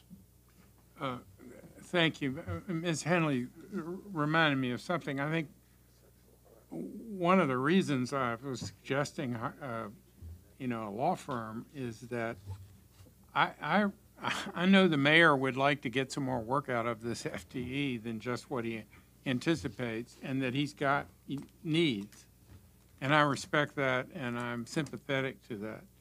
On the other hand, as I said, I'm convinced from John's comments about the need for independence. And I think that hiring somebody to do these additional duties further blurs and confuses people about what is this person's status in terms, and the council status in terms of independence.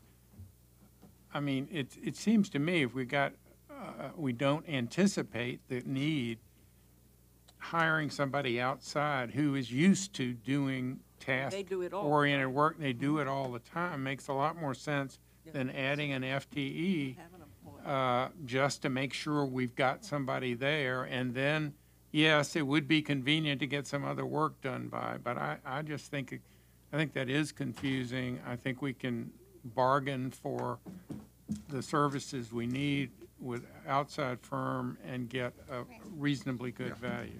So are you Rosemary. talking like a contractual worker? I'm talking like a contract with a law firm to provide services, legal services and administrative services as well, both of which larger law firms, and there are plenty of them around here, that are equipped to do that and do it all the time. I think that sounds like a. That sounds like, and then the other thing though, Guy, but once again, under the, but see, once again, there will be assumption that if we have what you suggest, and this board, adopts a chair, that is what gives it independence and integrity in terms of being independent with integrity.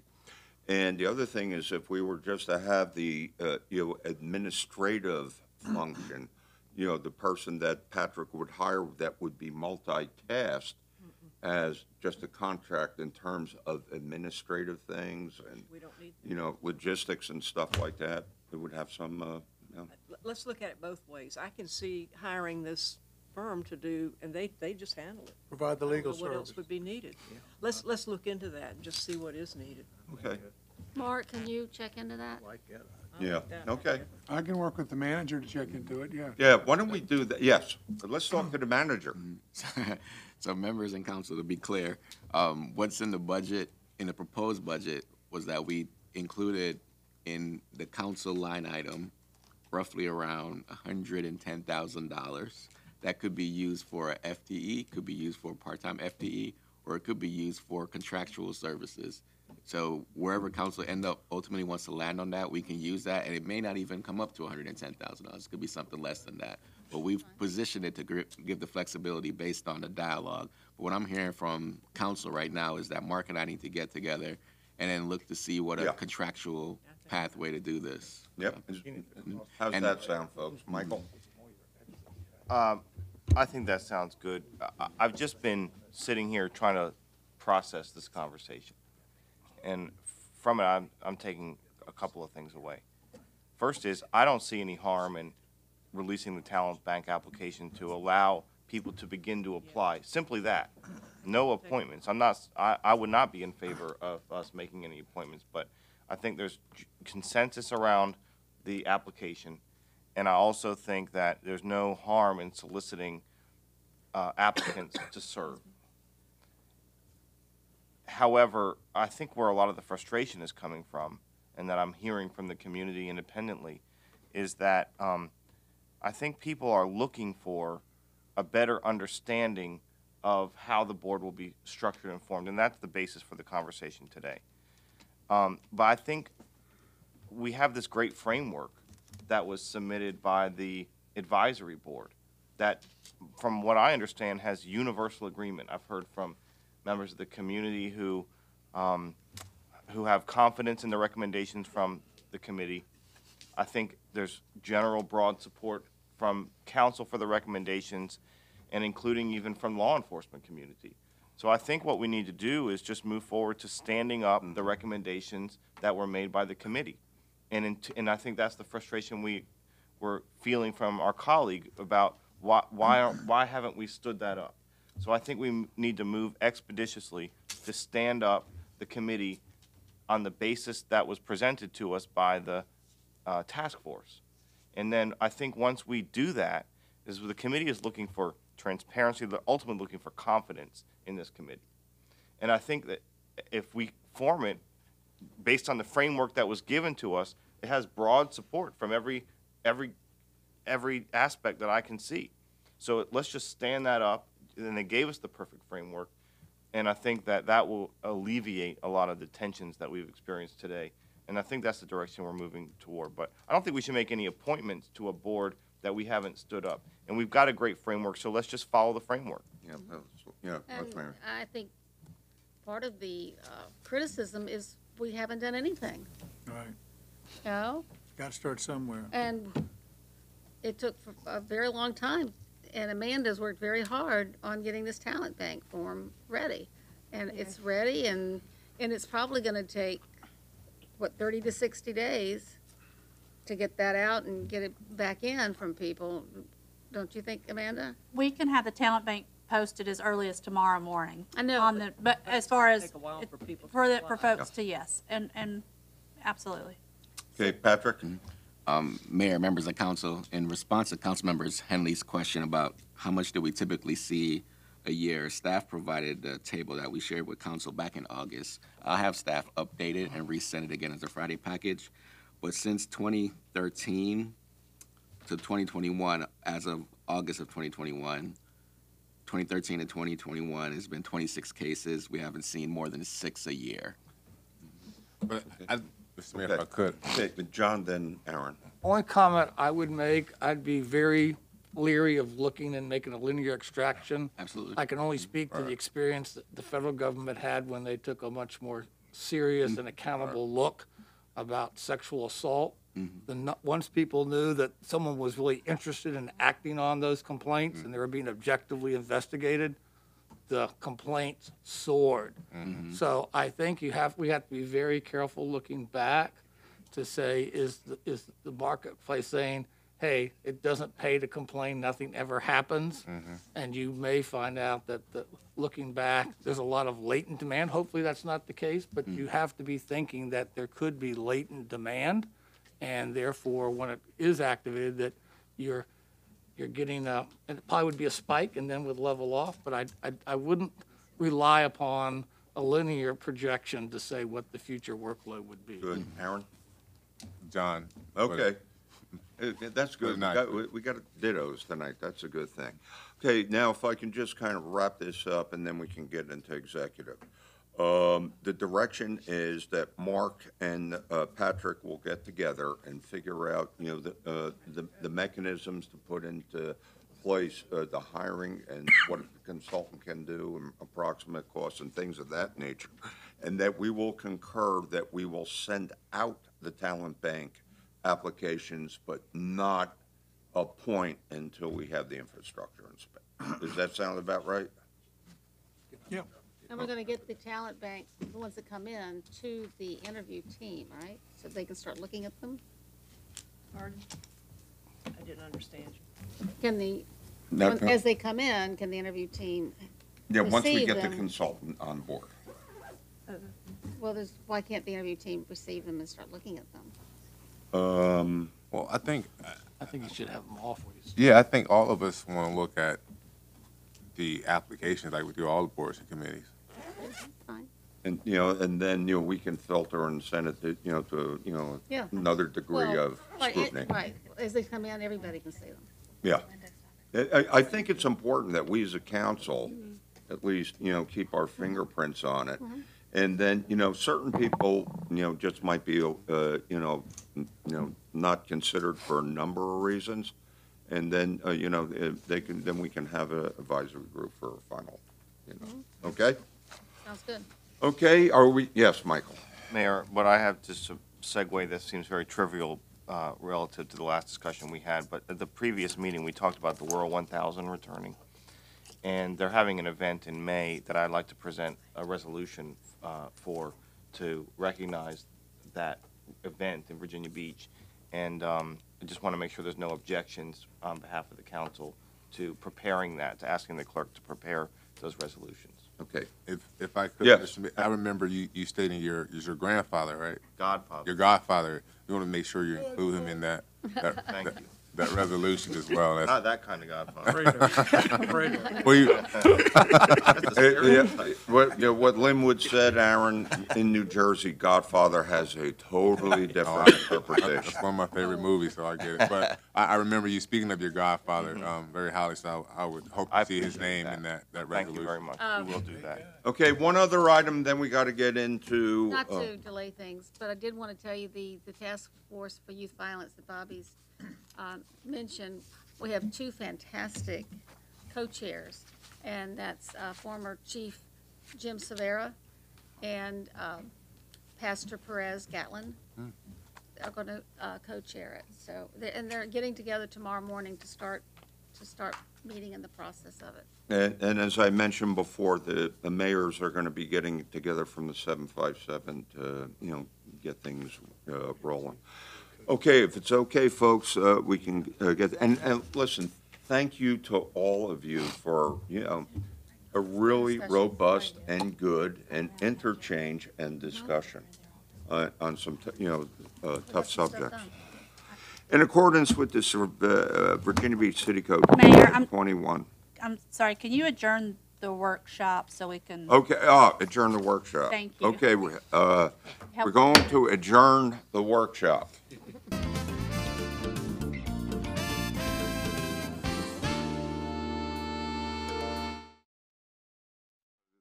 To approve the closed session. Certify the closed session. Certified with closed Second. session. All right. By a vote of 10-0, you're certified as closed session in accordance with the motion to recess. Thank you. Right. Out by 6.